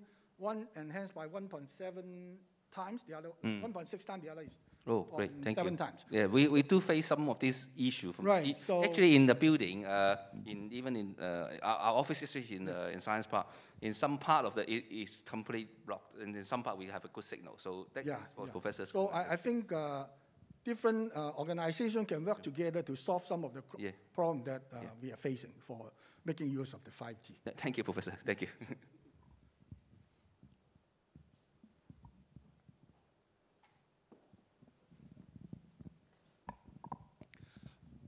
Professor Chen, you're talking about 6G. That is something very exciting.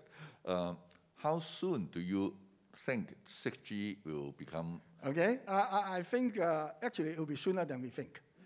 A lot of places are already invest heavily on 6G. For example, I'm sure Huawei already done it a few years ago. I mean, started research on 6G. And in Finland, in 2018, they already set up a big program, and it's also on my slide, but I didn't talk about it. They just give the money to one single university. It's 250 million euro to a single university for an 8-year program to start defining 6G and build a roadmap and do the research. Okay?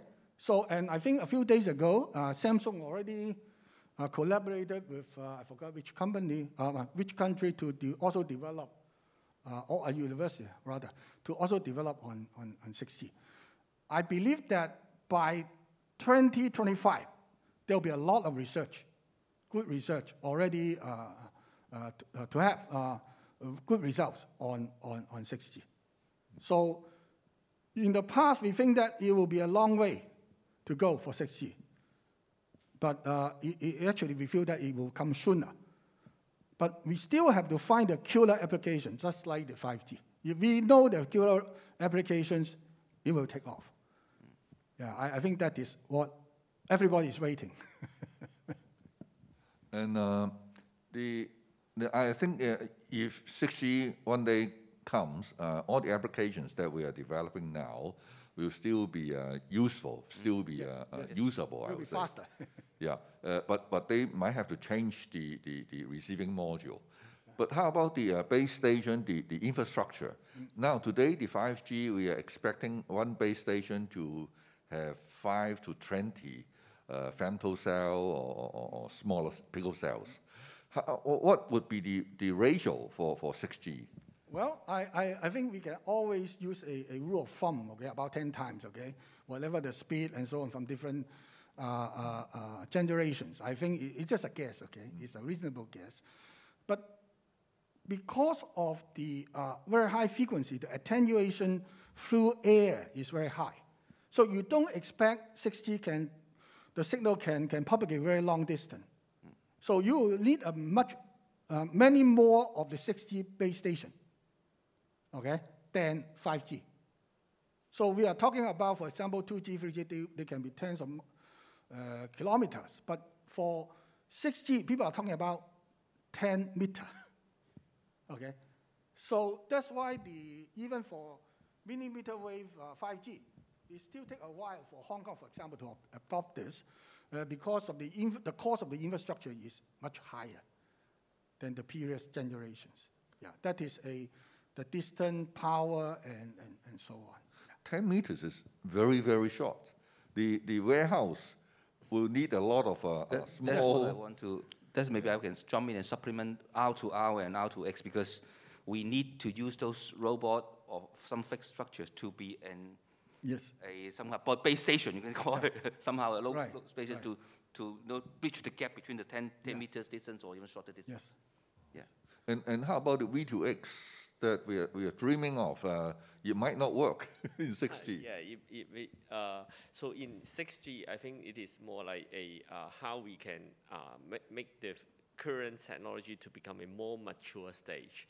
So you know that there's a lot of new technologies coming like V2X and like millimeter wave and so on. And all these things is incubating the new generation of a mature technology in 6G. I think you can think of 6G will be having all these components that you are happening today. So I think, as you said, the base station will be more dense in 6G, then of course all this basic research on how we can do this, the IP on the base station, for example, is become important. Because you can actually scale it up with more devices and more base stations expected in the next 10 years, for example. Maybe I'll add a little bit on top of that. Now, that's why in my presentation and emphasize the antenna gain. Mm-hmm. If your antenna gain is high, then you can transmit for a longer distance. And we also, if you look at the way that I present the IC at the beginning, maybe I only have a 2x2 array, and later on is 4x4. That is a way that we can combine energy in space through this array of devices. But of course, you cannot make the power getting very big because it will be harmful to human. So these are all kinds of considerations that we need to think about. That's why in our lab, we also look at the effect of these 6G signals. How does it affect the cells at the cellular level? So we have a lot of different cells, and we illuminate them with high-frequency signal, and to see which type of cell can actually move faster. So they are all related. It's very interesting. There's a lot of research for us to play with. I would say I use the word play because we have a lot of fun by doing that. So for Professor Chen, are you going to hire some biochemical engineers or scientists? In fact, we have lab members who are biologists. Oh, wow. Yeah. So that's important, I think. Thank you. Thank you. So May I ask? that's about... Yes. Oh, you have a question? Ask a question, yes. Okay. You know, Professor Chen, you say the base station for 6G to the receiver is talking about only 10 meters. So that... No, I'm sorry. Now, if we are talking about base station, they can be, actually the distance can be longer because you have more space, and you can also use more higher power devices. But for handset, for example, for mobile device, the distance would be shorter because of the power issue and so on. So when the 6G technology is coming, what did you see the satellites in a low orbit would play in this 6G technology? Okay, because it seems that people again, are investing a lot on the satellites. Yes, yes. Thank you. I think a satellite, if they want to downlink a 6G frequency to Earth, I think it'll be difficult because of the air absorption through the atmosphere. But between the satellite, in a vacuum space, the attenuations of the high frequency is actually small or no attenuation. So that is one possibility. For example, within the satellite, how the signal can be communicated, or between satellite, those kind of things. Yeah, it could be done. Yeah. Thank you. This question is to Dr. Zhang and Dr. Fran. Okay. Well, the topic is we are talking about how 5G reshape the electronics industries. And I would like to say that how 5G can reshape the industries. So we are talking 5G when we are talking 5G, IoT, 5G, AI, 5G, big data, those things. A lot of SME have a lot of concern about the transformation from their current manufacturing structure or facility that they have to a 4G adopted facilities. And their major concern is, well, I don't have enough money to do that transformation. Okay, so would you please come up some examples that it doesn't cost so much to an SME to do such transformation. And that examples may be good for the SME to understand that in future, they don't have the challenges to transform their company to a better manufacturing facilities. Okay, so from I can talk about it first. So in fact, I think in Hong Kong the situation may be a little bit different from different other countries like in China or in Taiwan on all this manufacturing. And I think in all this communication technology itself, it will help all this industry to getting a transformation from something that they really need some manpower in order to facilitate all this manufacturing to some places to become automated on their own manufacturing areas. We have some partnership with some of the manufacturing partners like Foxconn. They try to actually upgrade their facility to other areas that they can actually do a lot of autonomous guided vehicle, and to actually helping them to speed up their efficiencies. And I think this is a way that people can think of how we can upgrade the existing technology industry to getting a benefit of 5G. And the other area that we can think of is how we can actually enhancing the scale of the business that actually Hong Kong is doing, because I think Hong Kong is actually having a very close relationship with GBA and also with the overseas. So we are talking about all these new circulations and how we can scale up the whatever that SME is doing in Hong Kong to different places. And this is an also important way that we can put in high tech inside in order to make it easy to be scaled to different countries. So I think this is more about how our Hong Kong industry would think of how to reshape of what it owns and to become something that including some of the high-tech elements in their own facility. Yeah. I think in addition to Dr. Chiang, I think my comment is that I agree that I think the SME, rather than sort of affordability, as I said before, we are using standard 5G, not those infrastructure, the proprietary 5G. So the cost may not be that increased significantly. Like for my case, okay, the cost that I add on to the stacker is only $10,000, $20,000 at most. Okay, it's not much as much as $2 million, $3 million. Okay, and in that, but the value that you put in, they say this amount of money, but you can enhance, you can have more, by using 5G, you get more data, more intelligent, I would say. I would use the word intelligent, because you can use the data to turn into intelligence, which can help you to build your business, to enhance your business, to promote your business to people that, hey, I use 5G or some sense of intelligence, okay, to sell your business to the other people. So I think in terms of, I won't say affordable, I think cost-effective-wise is much better, I would say. I will use these wordings, okay, rather than just keep on pushing. I think we have to turn around and saying that we're not doing like 70s, 80s, we're doing too cheap business. We're doing high-power, high-value business to promote our SMEs as well. Okay, I think that's what my comment is. Thank you very much.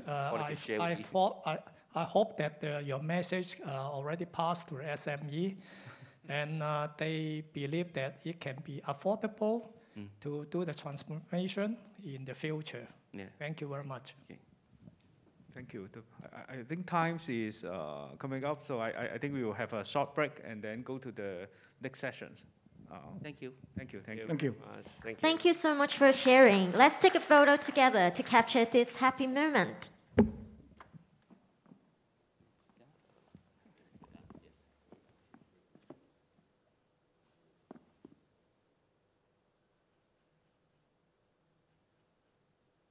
Thank you so much. And let's take a break together for 10 minutes. Our next section of presentation will begin at 4:10. Please come back on time at 4:10. Thank you so much and see you soon. Welcoming Mr. George Lee, Director of Marketing and Solution Sales Department of Carrier Business Group, Huawei Hong Kong Representative Office. His presentation is 5G inspires new value to accelerate industry digitalization. Okay. Mr. Lee, please. Okay. Okay. Good afternoon, everyone. Okay. Today my topic is 5G inspire new value to accelerate industry digitalization. Okay, I come from Huawei Hong Kong office. In the past few years, if we have to choose one of the hottest words in the telecom communication industry, I think 5G should deserve it. The reason is not only that Huawei, as the Chinese company, is leading the 5G technology in the globe, but also that 5G has been entrusted with more mission by the industry. Okay, let's look back at the telecommunication, the process. From the 2G warriors to the 3G data germination, 4G data burst, and 5G, the large-scale commercial use. They always work together with the cloud and AI technology development and evolution. Based on the current 5G the development in the globally, it is expected that in 2025, the 5G network will cover the 58% of the world's population, and 85% enterprise application will be cloudification. 97% of the big business will use the AI technology. Okay, we fully believe the 5G, AI, and the cloud converge on the top of the wheel and will become the core engine that drives the industry digitalization.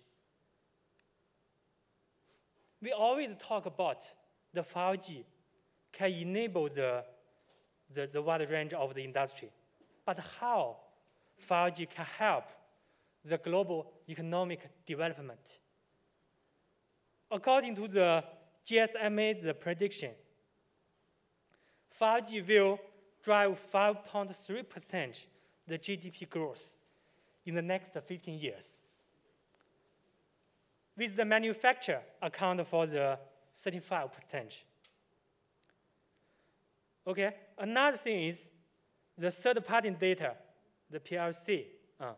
The 5G will bring the additional $1.3 trillion to the global GDP by 2030, including the smart healthcare, the consumer media, even the industry manufacturing part. Let's take a look at the development of the 5G 2C business. In the past 2 years, you can see this picture. 914 5G devices has been released, including the 415 the 5G smartphone. What's the most exciting thing is the 1,000 Chinese yuan, the smartphone has been released also.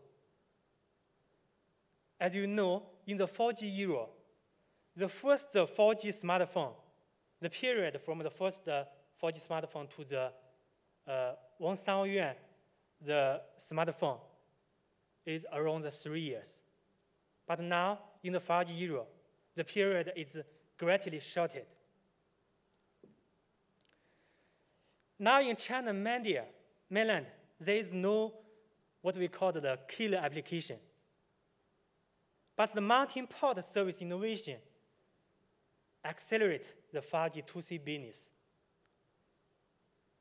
Based on the Chinese operator, the H1, we can find their revenue increased by 12.7%, and the net profit increased by 11.3%.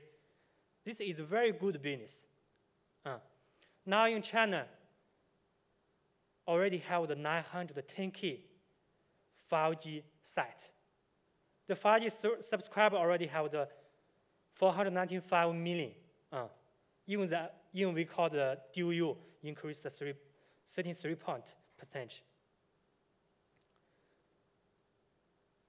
All of this service, like the 5G message, because before we call the traditional message, just some wording. Okay, now we call the 5G message. Some of the 5G plus the free video, even the new broadband, the AR. All of this, they increase the 5G to C business ecosystem. Even in other countries, like Korea, like Kuwait, their 2C business also have the good progress. For the 2B, for the 5G 2P part, the development also is faster than we expected. In the past few years, you will see 5G now is changing our lives as a society. 5G 2B has gone from the innovation to the commercial the use.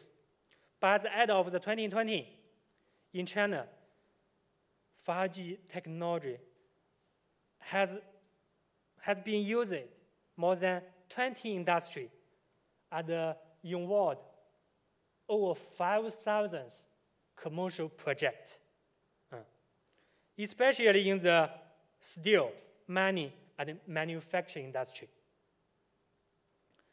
As we know, the most of the Hong Kong now, the 5G 2B business is involved in the smart healthcare, the building, some of the property and the transportation, even the port. But in the electronic industry, how Hong Kong can learn the Chinese mainland, the case?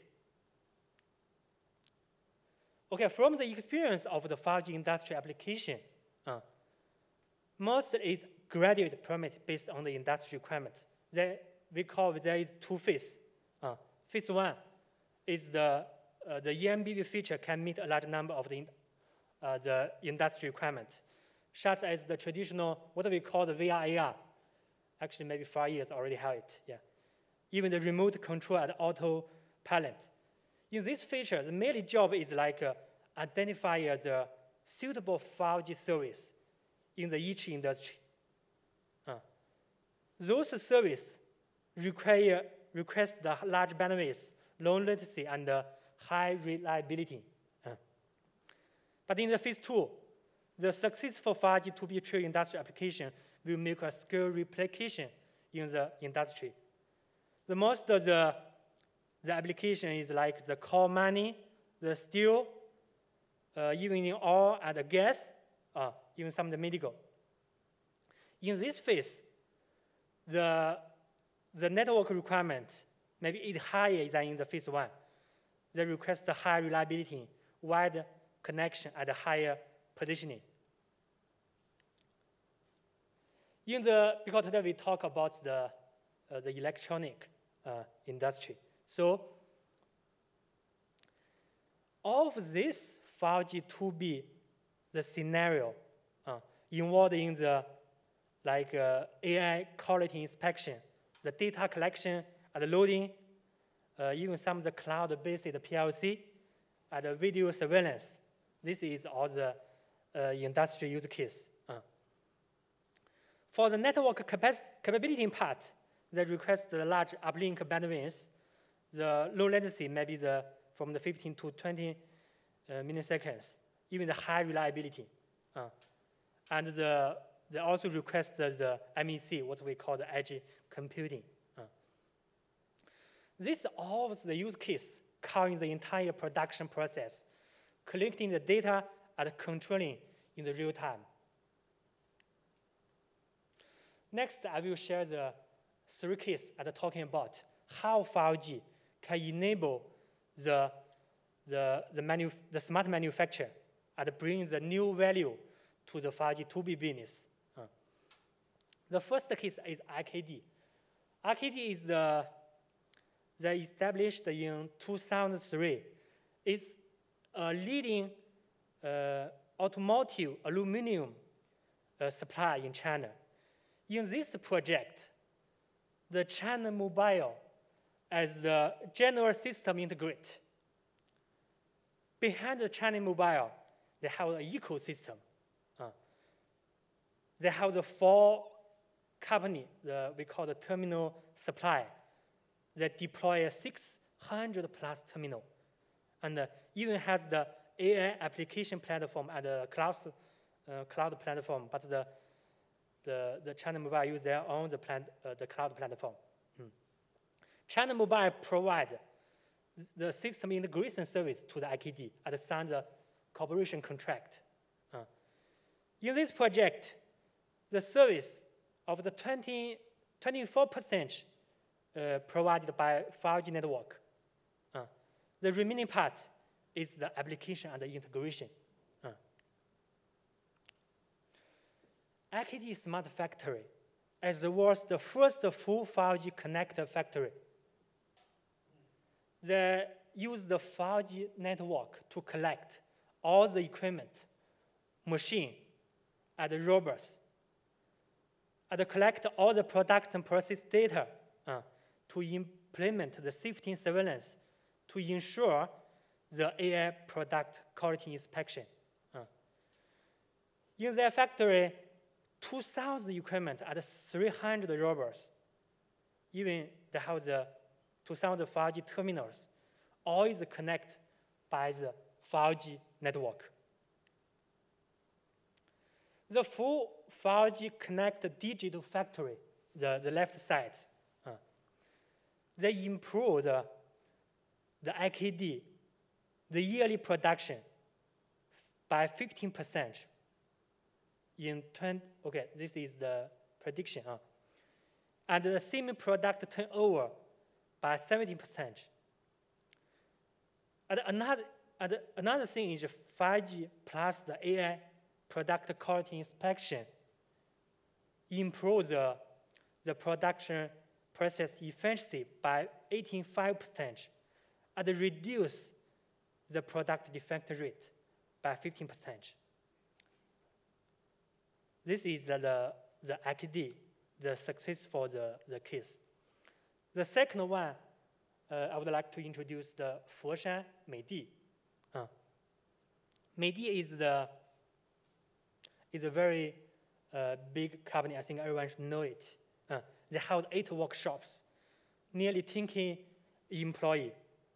In their factory, they have the 59 assembly line, and every year they can produce the 14 million units. In 2009, the revenue reached to the $2 billion USD. But in the daily production process, they face a lot of the business pain points. Firstly is the flexibility. You know the user requirement always changing.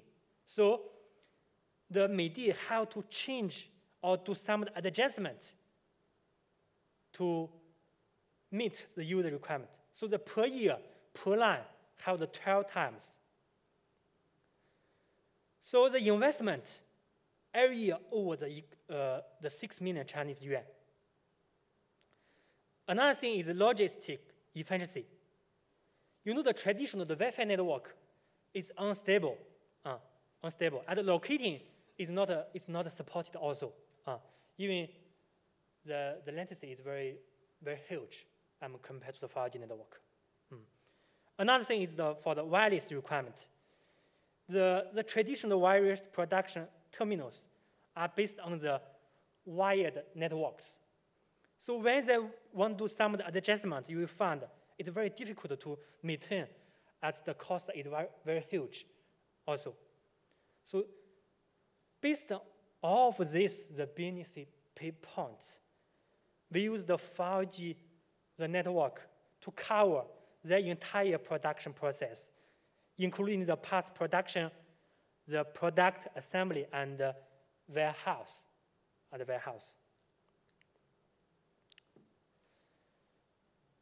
In this case, they have the 11 types of 5G scenario, such as the 5G AI quality inspection for the schools on the bottom plate. 5G cloud-based PLC timbre and 5G lab air quality inspection, even some for the cutters. This system covers end-to-end the products process and can effectively resolve the pain point that MIDI faced in their business before. The final case is Huawei Dongguan 5G smartphone the production process. In this case, has 8 application scenario and 14.5 use case to cover all the manufacture process. It is true that the 5G smartphone is manufactured by 5G networks. I will share the video. This is Huawei's 5G factory. It's a high-speed assembly line rammed full of precision equipment. But looking around, assembly line workers are few and far between. The people you can see, they're mostly computer technicians. There's a good reason for this, because this 5G assembly line is doing things a little bit differently. A mobile phone production line consists of 4 steps: assembling the PCB, assembling the phone, testing the phone, and packaging. Each step must be monitored and passed by quality control. The Mate 40 has proven so popular that this factory in Dongguan had to quickly convert other production lines to keep up with demand.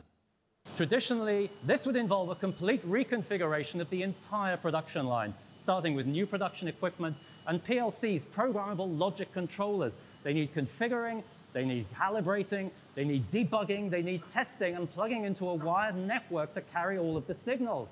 This all takes time and a lot of labor. But this factory does things a little differently.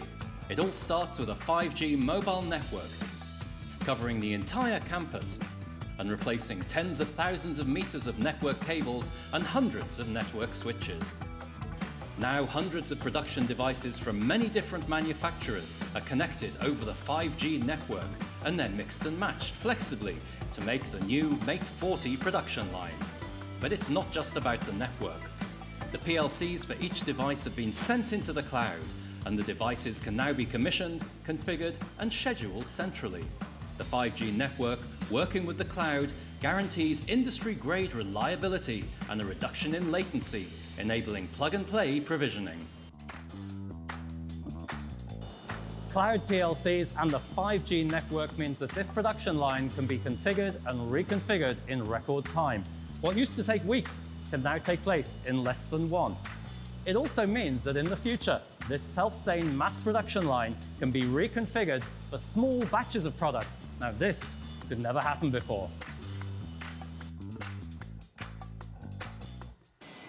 Every step of the Mate 40 manufacturing process requires quality assurance to ensure that the phone in your pocket is made to the highest possible standard. Now this area here is where the quality assurance of the phone's printed circuit board takes place. You'll see the printed circuit board is tiny, the components are tiny, and the soldering is done to a very fine degree of detail. Now traditionally, the quality assurance of the printed circuit board was carried out using a device called the Automatic Optical Quality Inspection Device, which, despite the name, required frequent manual intervention. Thankfully, 5G and AI have come to the rescue. Together, they're delivering a great leap in the efficiency of our quality assurance processes along the entire production line. Now, this ultra-high-definition camera sends 8 pictures a second to the cloud, where the images are inspected by AI and the PCB is passed to the next stage. But it doesn't end there. Over time, machine learning in the cloud improves the accuracy of the image recognition, and the improved inspection standard is automatically and consistently applied across every Mate 40 production line. The Mate 40, quality assured by AI over 5G. Don't you want one now?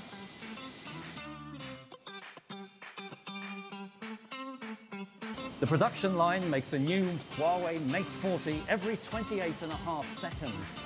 Each one is comprised of about 2,500 individual components. The factory as a whole also makes Huawei's other phones and also our base stations. Can you imagine the complexity of the logistics and the supply chains to ensure the right component arrives at the right production line at the right time?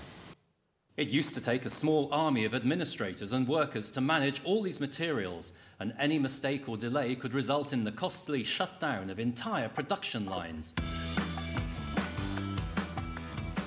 Now, these autonomous guided vehicles do the job, managed over the 5G network by AI in the cloud. They receive the requirements from the production line, locate the materials from the store, and deliver them just in time to ensure continuous production. Okay, so that's the real Huawei 5G's smartphone production line. So we involved the 5G 2B project around 2 years. Actually, we faced a lot of the difficulties. Based on our experience, we found the 5 key role is very important in every the 2B project. Okay, so I show the 5 key roles here. The firstly we call the ad user. So they may care about like, okay, where to get the end-to-end solution. Okay, how about the 5G, the network reliability? Even we talk about how about service and data security. It's safe or not. Another thing is that they think, okay, how about the ROI? It's worth to pay or not. Okay, this is from the ad user that may care about things. The second one is for the system integrate. The most should be like operators. You know, from the operator side, they may care about, okay, where to buy a product or service. You see, before I show the 3 keys, if you want to use the 5G equipment to cover the end-to-end the product line, sometimes it's 600 or 2,000 or 5,000 the equipment. So okay, how to get all of this one? This one is very important. Okay, where's the operators, the partner, and the supply, and the devices? Another thing, how to define the service interface of each party, even how to ensure the business profit. The operator also needs to get the money, get the profit from every project. Another role is the network operators, like Huawei, our role. We may care about the network SLA assurance. Even sometimes we have to meet the self-management and the self-maintenance requirements of the enterprise. Of course, we need the partner also to provide the industry application. So only the 5 key roles work together can enable the successful 5G to be business. Okay, in summary, for the 5G, the manufacturer should include the 3 parts. The first one is one network, contain 2 parts. One is the internet, another one is the devices, like the interactive devices, production, even the logistic, and some of the security and the protection equipment. For the network part, okay, 5G network is very important.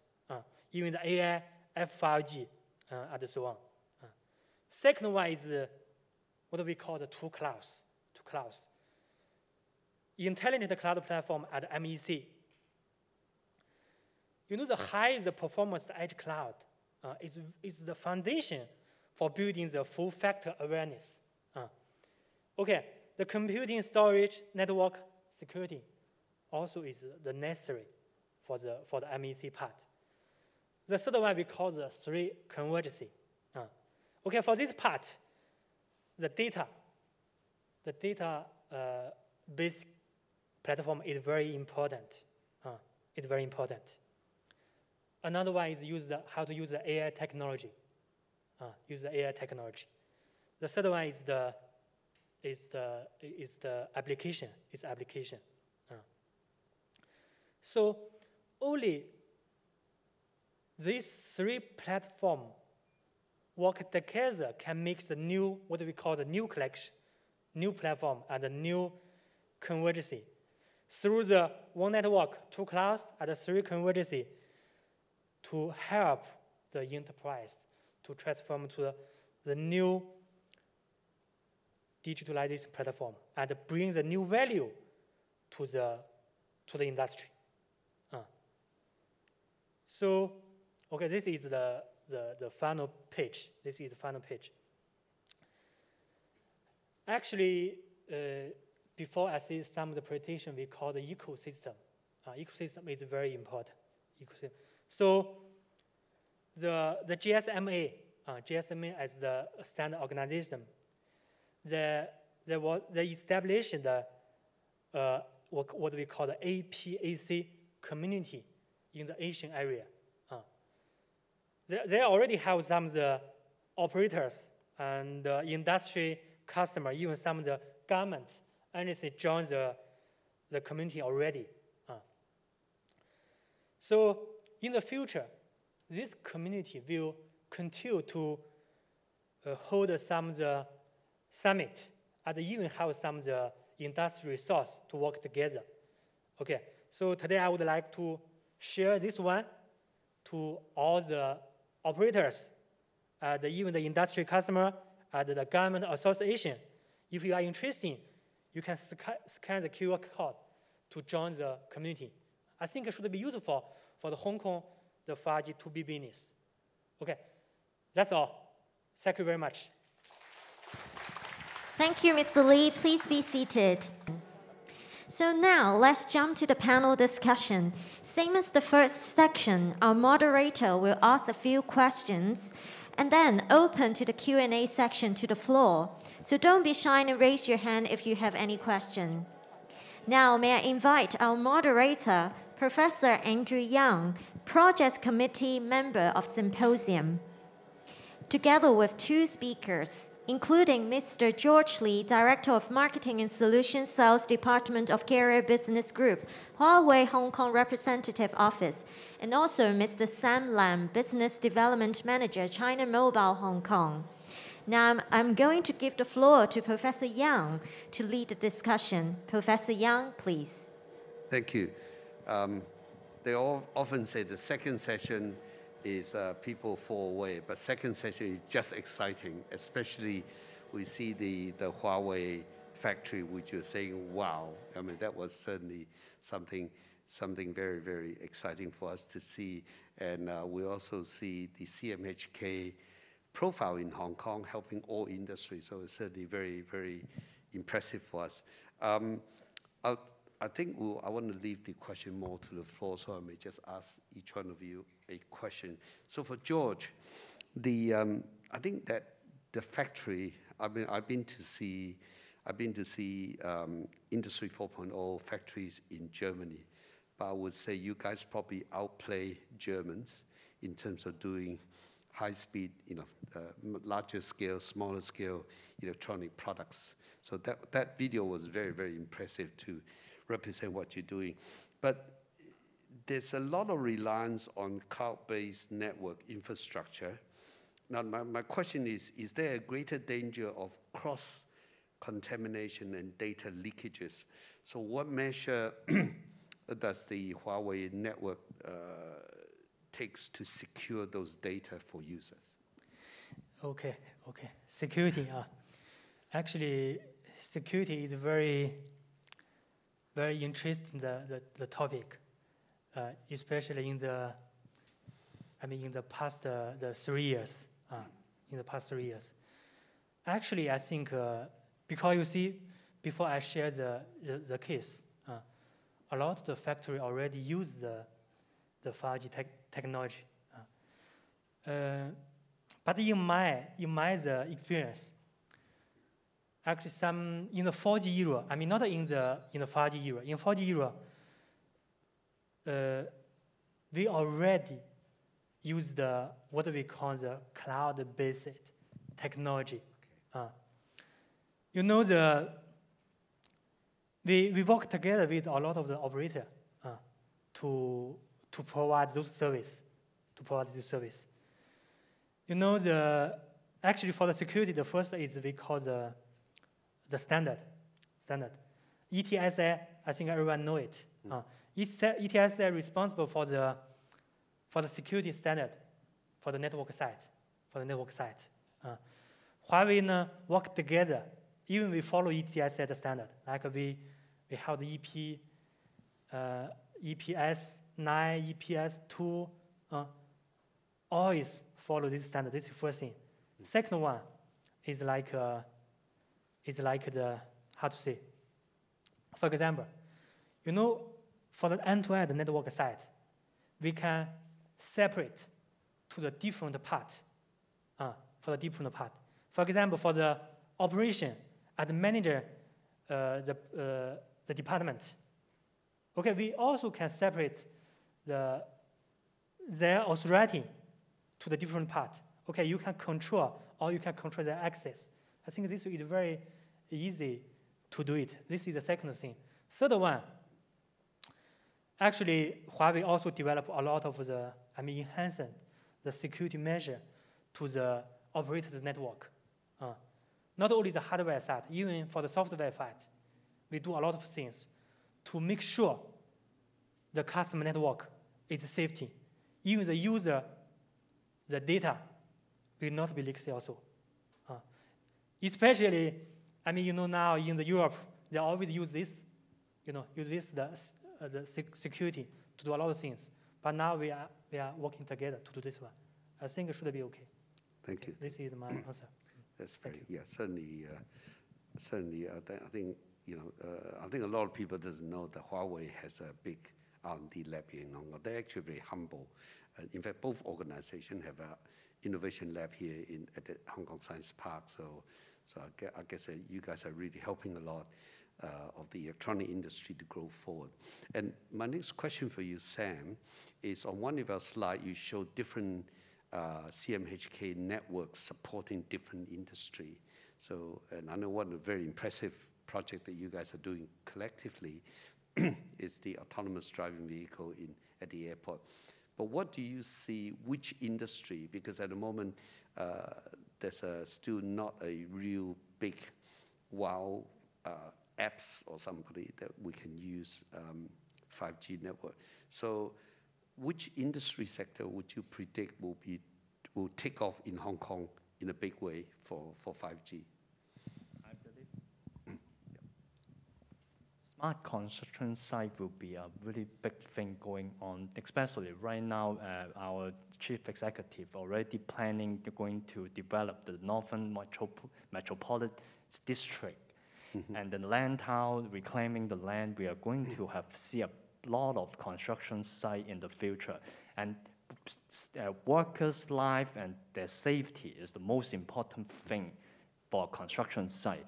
And I see there's more development in terms of CCTV, smart helmet, and the smart watch that protecting the workers' safety that have already deployed and have a robust solution. And I believe that will be the big solution in the future.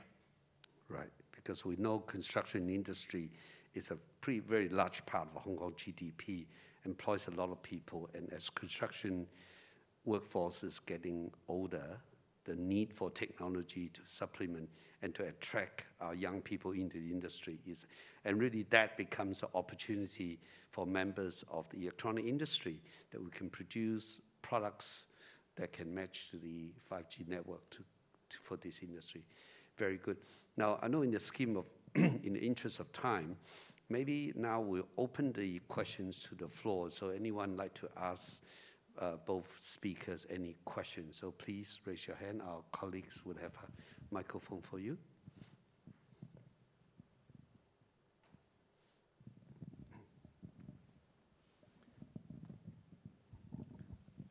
Well, I have a question for Huawei. Is that I see Huawei offer a very special 5G lines, the production line of the MultiTech. Okay, they're a big company. They can pay.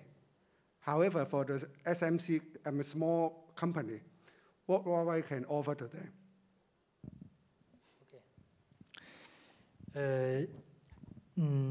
Okay, before I would like to say, in the past 2 years, as I said, Huawei involved a lot of the industry to select the customer, which industry maybe is more suitable for the 5G to business. So I have to say, in the initial phase, we have to do some of the choice. Okay, so before when we defined some of the industry, maybe in the initial phase, maybe it's suitable for the 5G technology. But some of the, as you said, maybe SME, some of the small factory or small company, maybe in this time it's not good for let them to use the 5G. Okay, this is the first thing I want to share to you. Second one, for the MSAE, but how can we do it? Okay, actually, before Huawei developed and research all the, not only the 5G technology, even what we talk about the terminal, some of the connected devices, some of the 5G CPE, maybe 2 or 3 years, the cost is very huge. Even you see now in Hong Kong, I see a lot of the operators already provides the FWA service. They just put a CPE in your home. Okay, they can provide broadband. You know, before, I remember 3 years before that CPE, the price over 5,000, sometimes maybe 1,000 US dollar. But now, the price already less than maybe 115 US dollar. Okay, this is the first thing I want to share. Another thing is, okay, for some other devices, maybe used in the factory, the cost is decreased also. So what I want to say is like, as more and more, the bigger company use the 5G technology, and the ecosystem become mature. I fully believe what you mentioned, SME can use it also in that time. But it's not mean that this time the SME how to use it. I think it's a long time. It's a long time. Okay, this is my answer. Thank you. Thank you.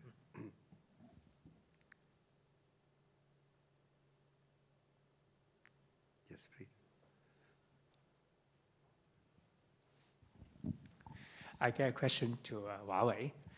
Because Huawei provide the infrastructure for the smart manufacturing, so Huawei just provide the infrastructure for the connectivity, or you work with the equipment manufacturer or even though the MES supplier to provide the total solution. This one is like this. Actually, before in my presentation, I share in our experience, there is 5 key roles. In every 5G, smart manufacturing. 2 years before, what do we call the SI? We do some of the integration. Actually, in the beginning, Huawei is that role. It's not the operator, especially in the Chinese mainland. Because in that time, the operator don't have the capability to do the end-to-end solution. So in that time, Huawei is the system integrator. We have to involve all the supplier, like CPE provider, like the system provider, even the AI and the cloud. That is 2 years before Huawei had to do it, provide end-to-end. But now, the thing is better than before. So what we call now the operator already become the system integrator. Huawei, most of time, we we are behind the operator. We are behind the operator. So we provide the network and even the architecture side. This is what we are doing now. But maybe in other countries, I mean, excluded the Chinese mainland, in Europe or in other countries, maybe Huawei still is the system integrator.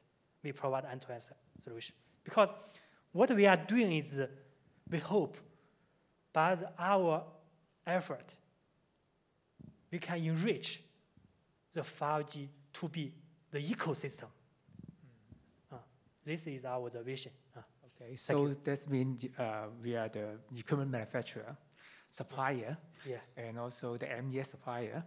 So even though we are your supplier as well, so we can leverage your infrastructure or your ecosystem, the 5G ecosystem, to implement the smart manufacturing solution. Yes. Okay, good. Yeah, thank you.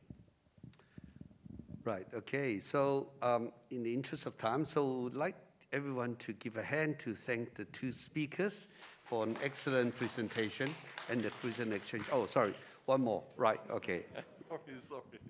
Sorry, I'm still thinking, digesting the questions and answers just now. And I have one question for both. First, the Huawei. That production line is magnificent. But then there's so many machines. Each of them, are they talking directly to the the base station of 5G? Do you have to pay the data cost for each machine?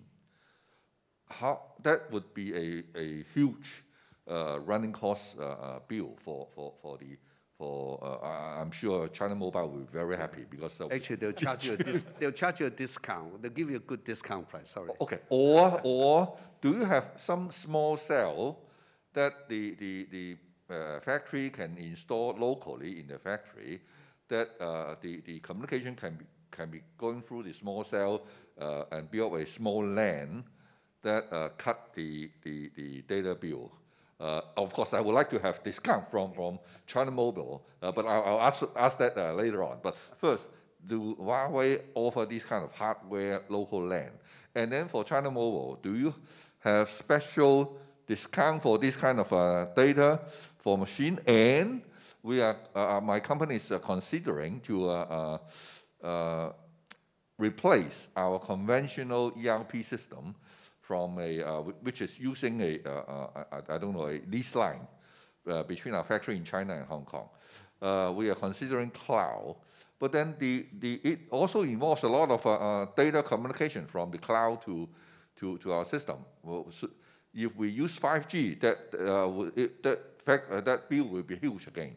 So do you have any discount so that we can replace our lease line to use that? That will be the SD-WAN solution. We do provide that. Software-defined network. That will be at a cheaper rate, and it is more cost-efficient than a lease line. For the first question will be the MEC solution, which is Huawei will provide that solution, that everything can operate locally without us charging you with a really expensive mobile fee. That is very good. And other than machine operation, can I request China Mobile to install a femto cell in our office or in our factory? Or even if you pay the rents to me instead of me paying to you. Do you have that kind of plans or things like that? We can definitely provide the consultation service. And free of then charge. Cooperate with Huawei. They will provide the hardware service. Thank you. Thank you. One last question. Chris, as the chairman of this organizing committee, you have the last say. Thank you, Andrew. Well, I have a question for Sam. When doing the transition from 4G to 5G, what will be the commercial challenge that the mobile networking company are encountering? Definitely finding, dealing with the land law.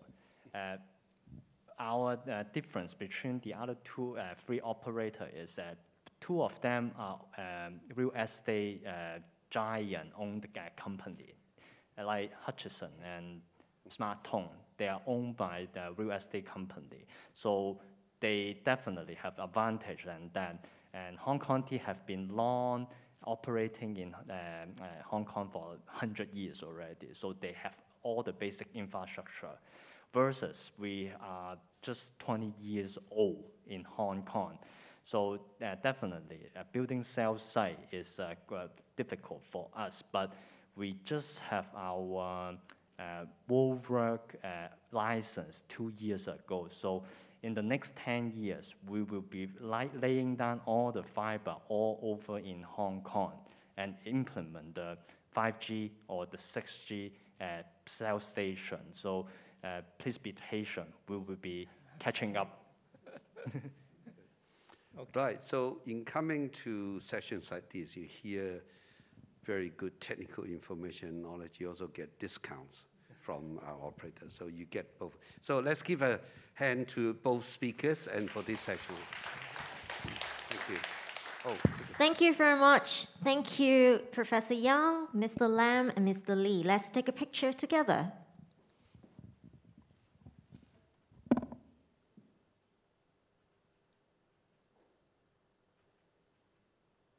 Thank you all. Please be seated.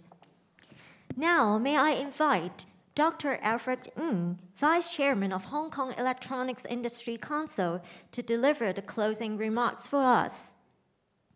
Dr. Ng, please.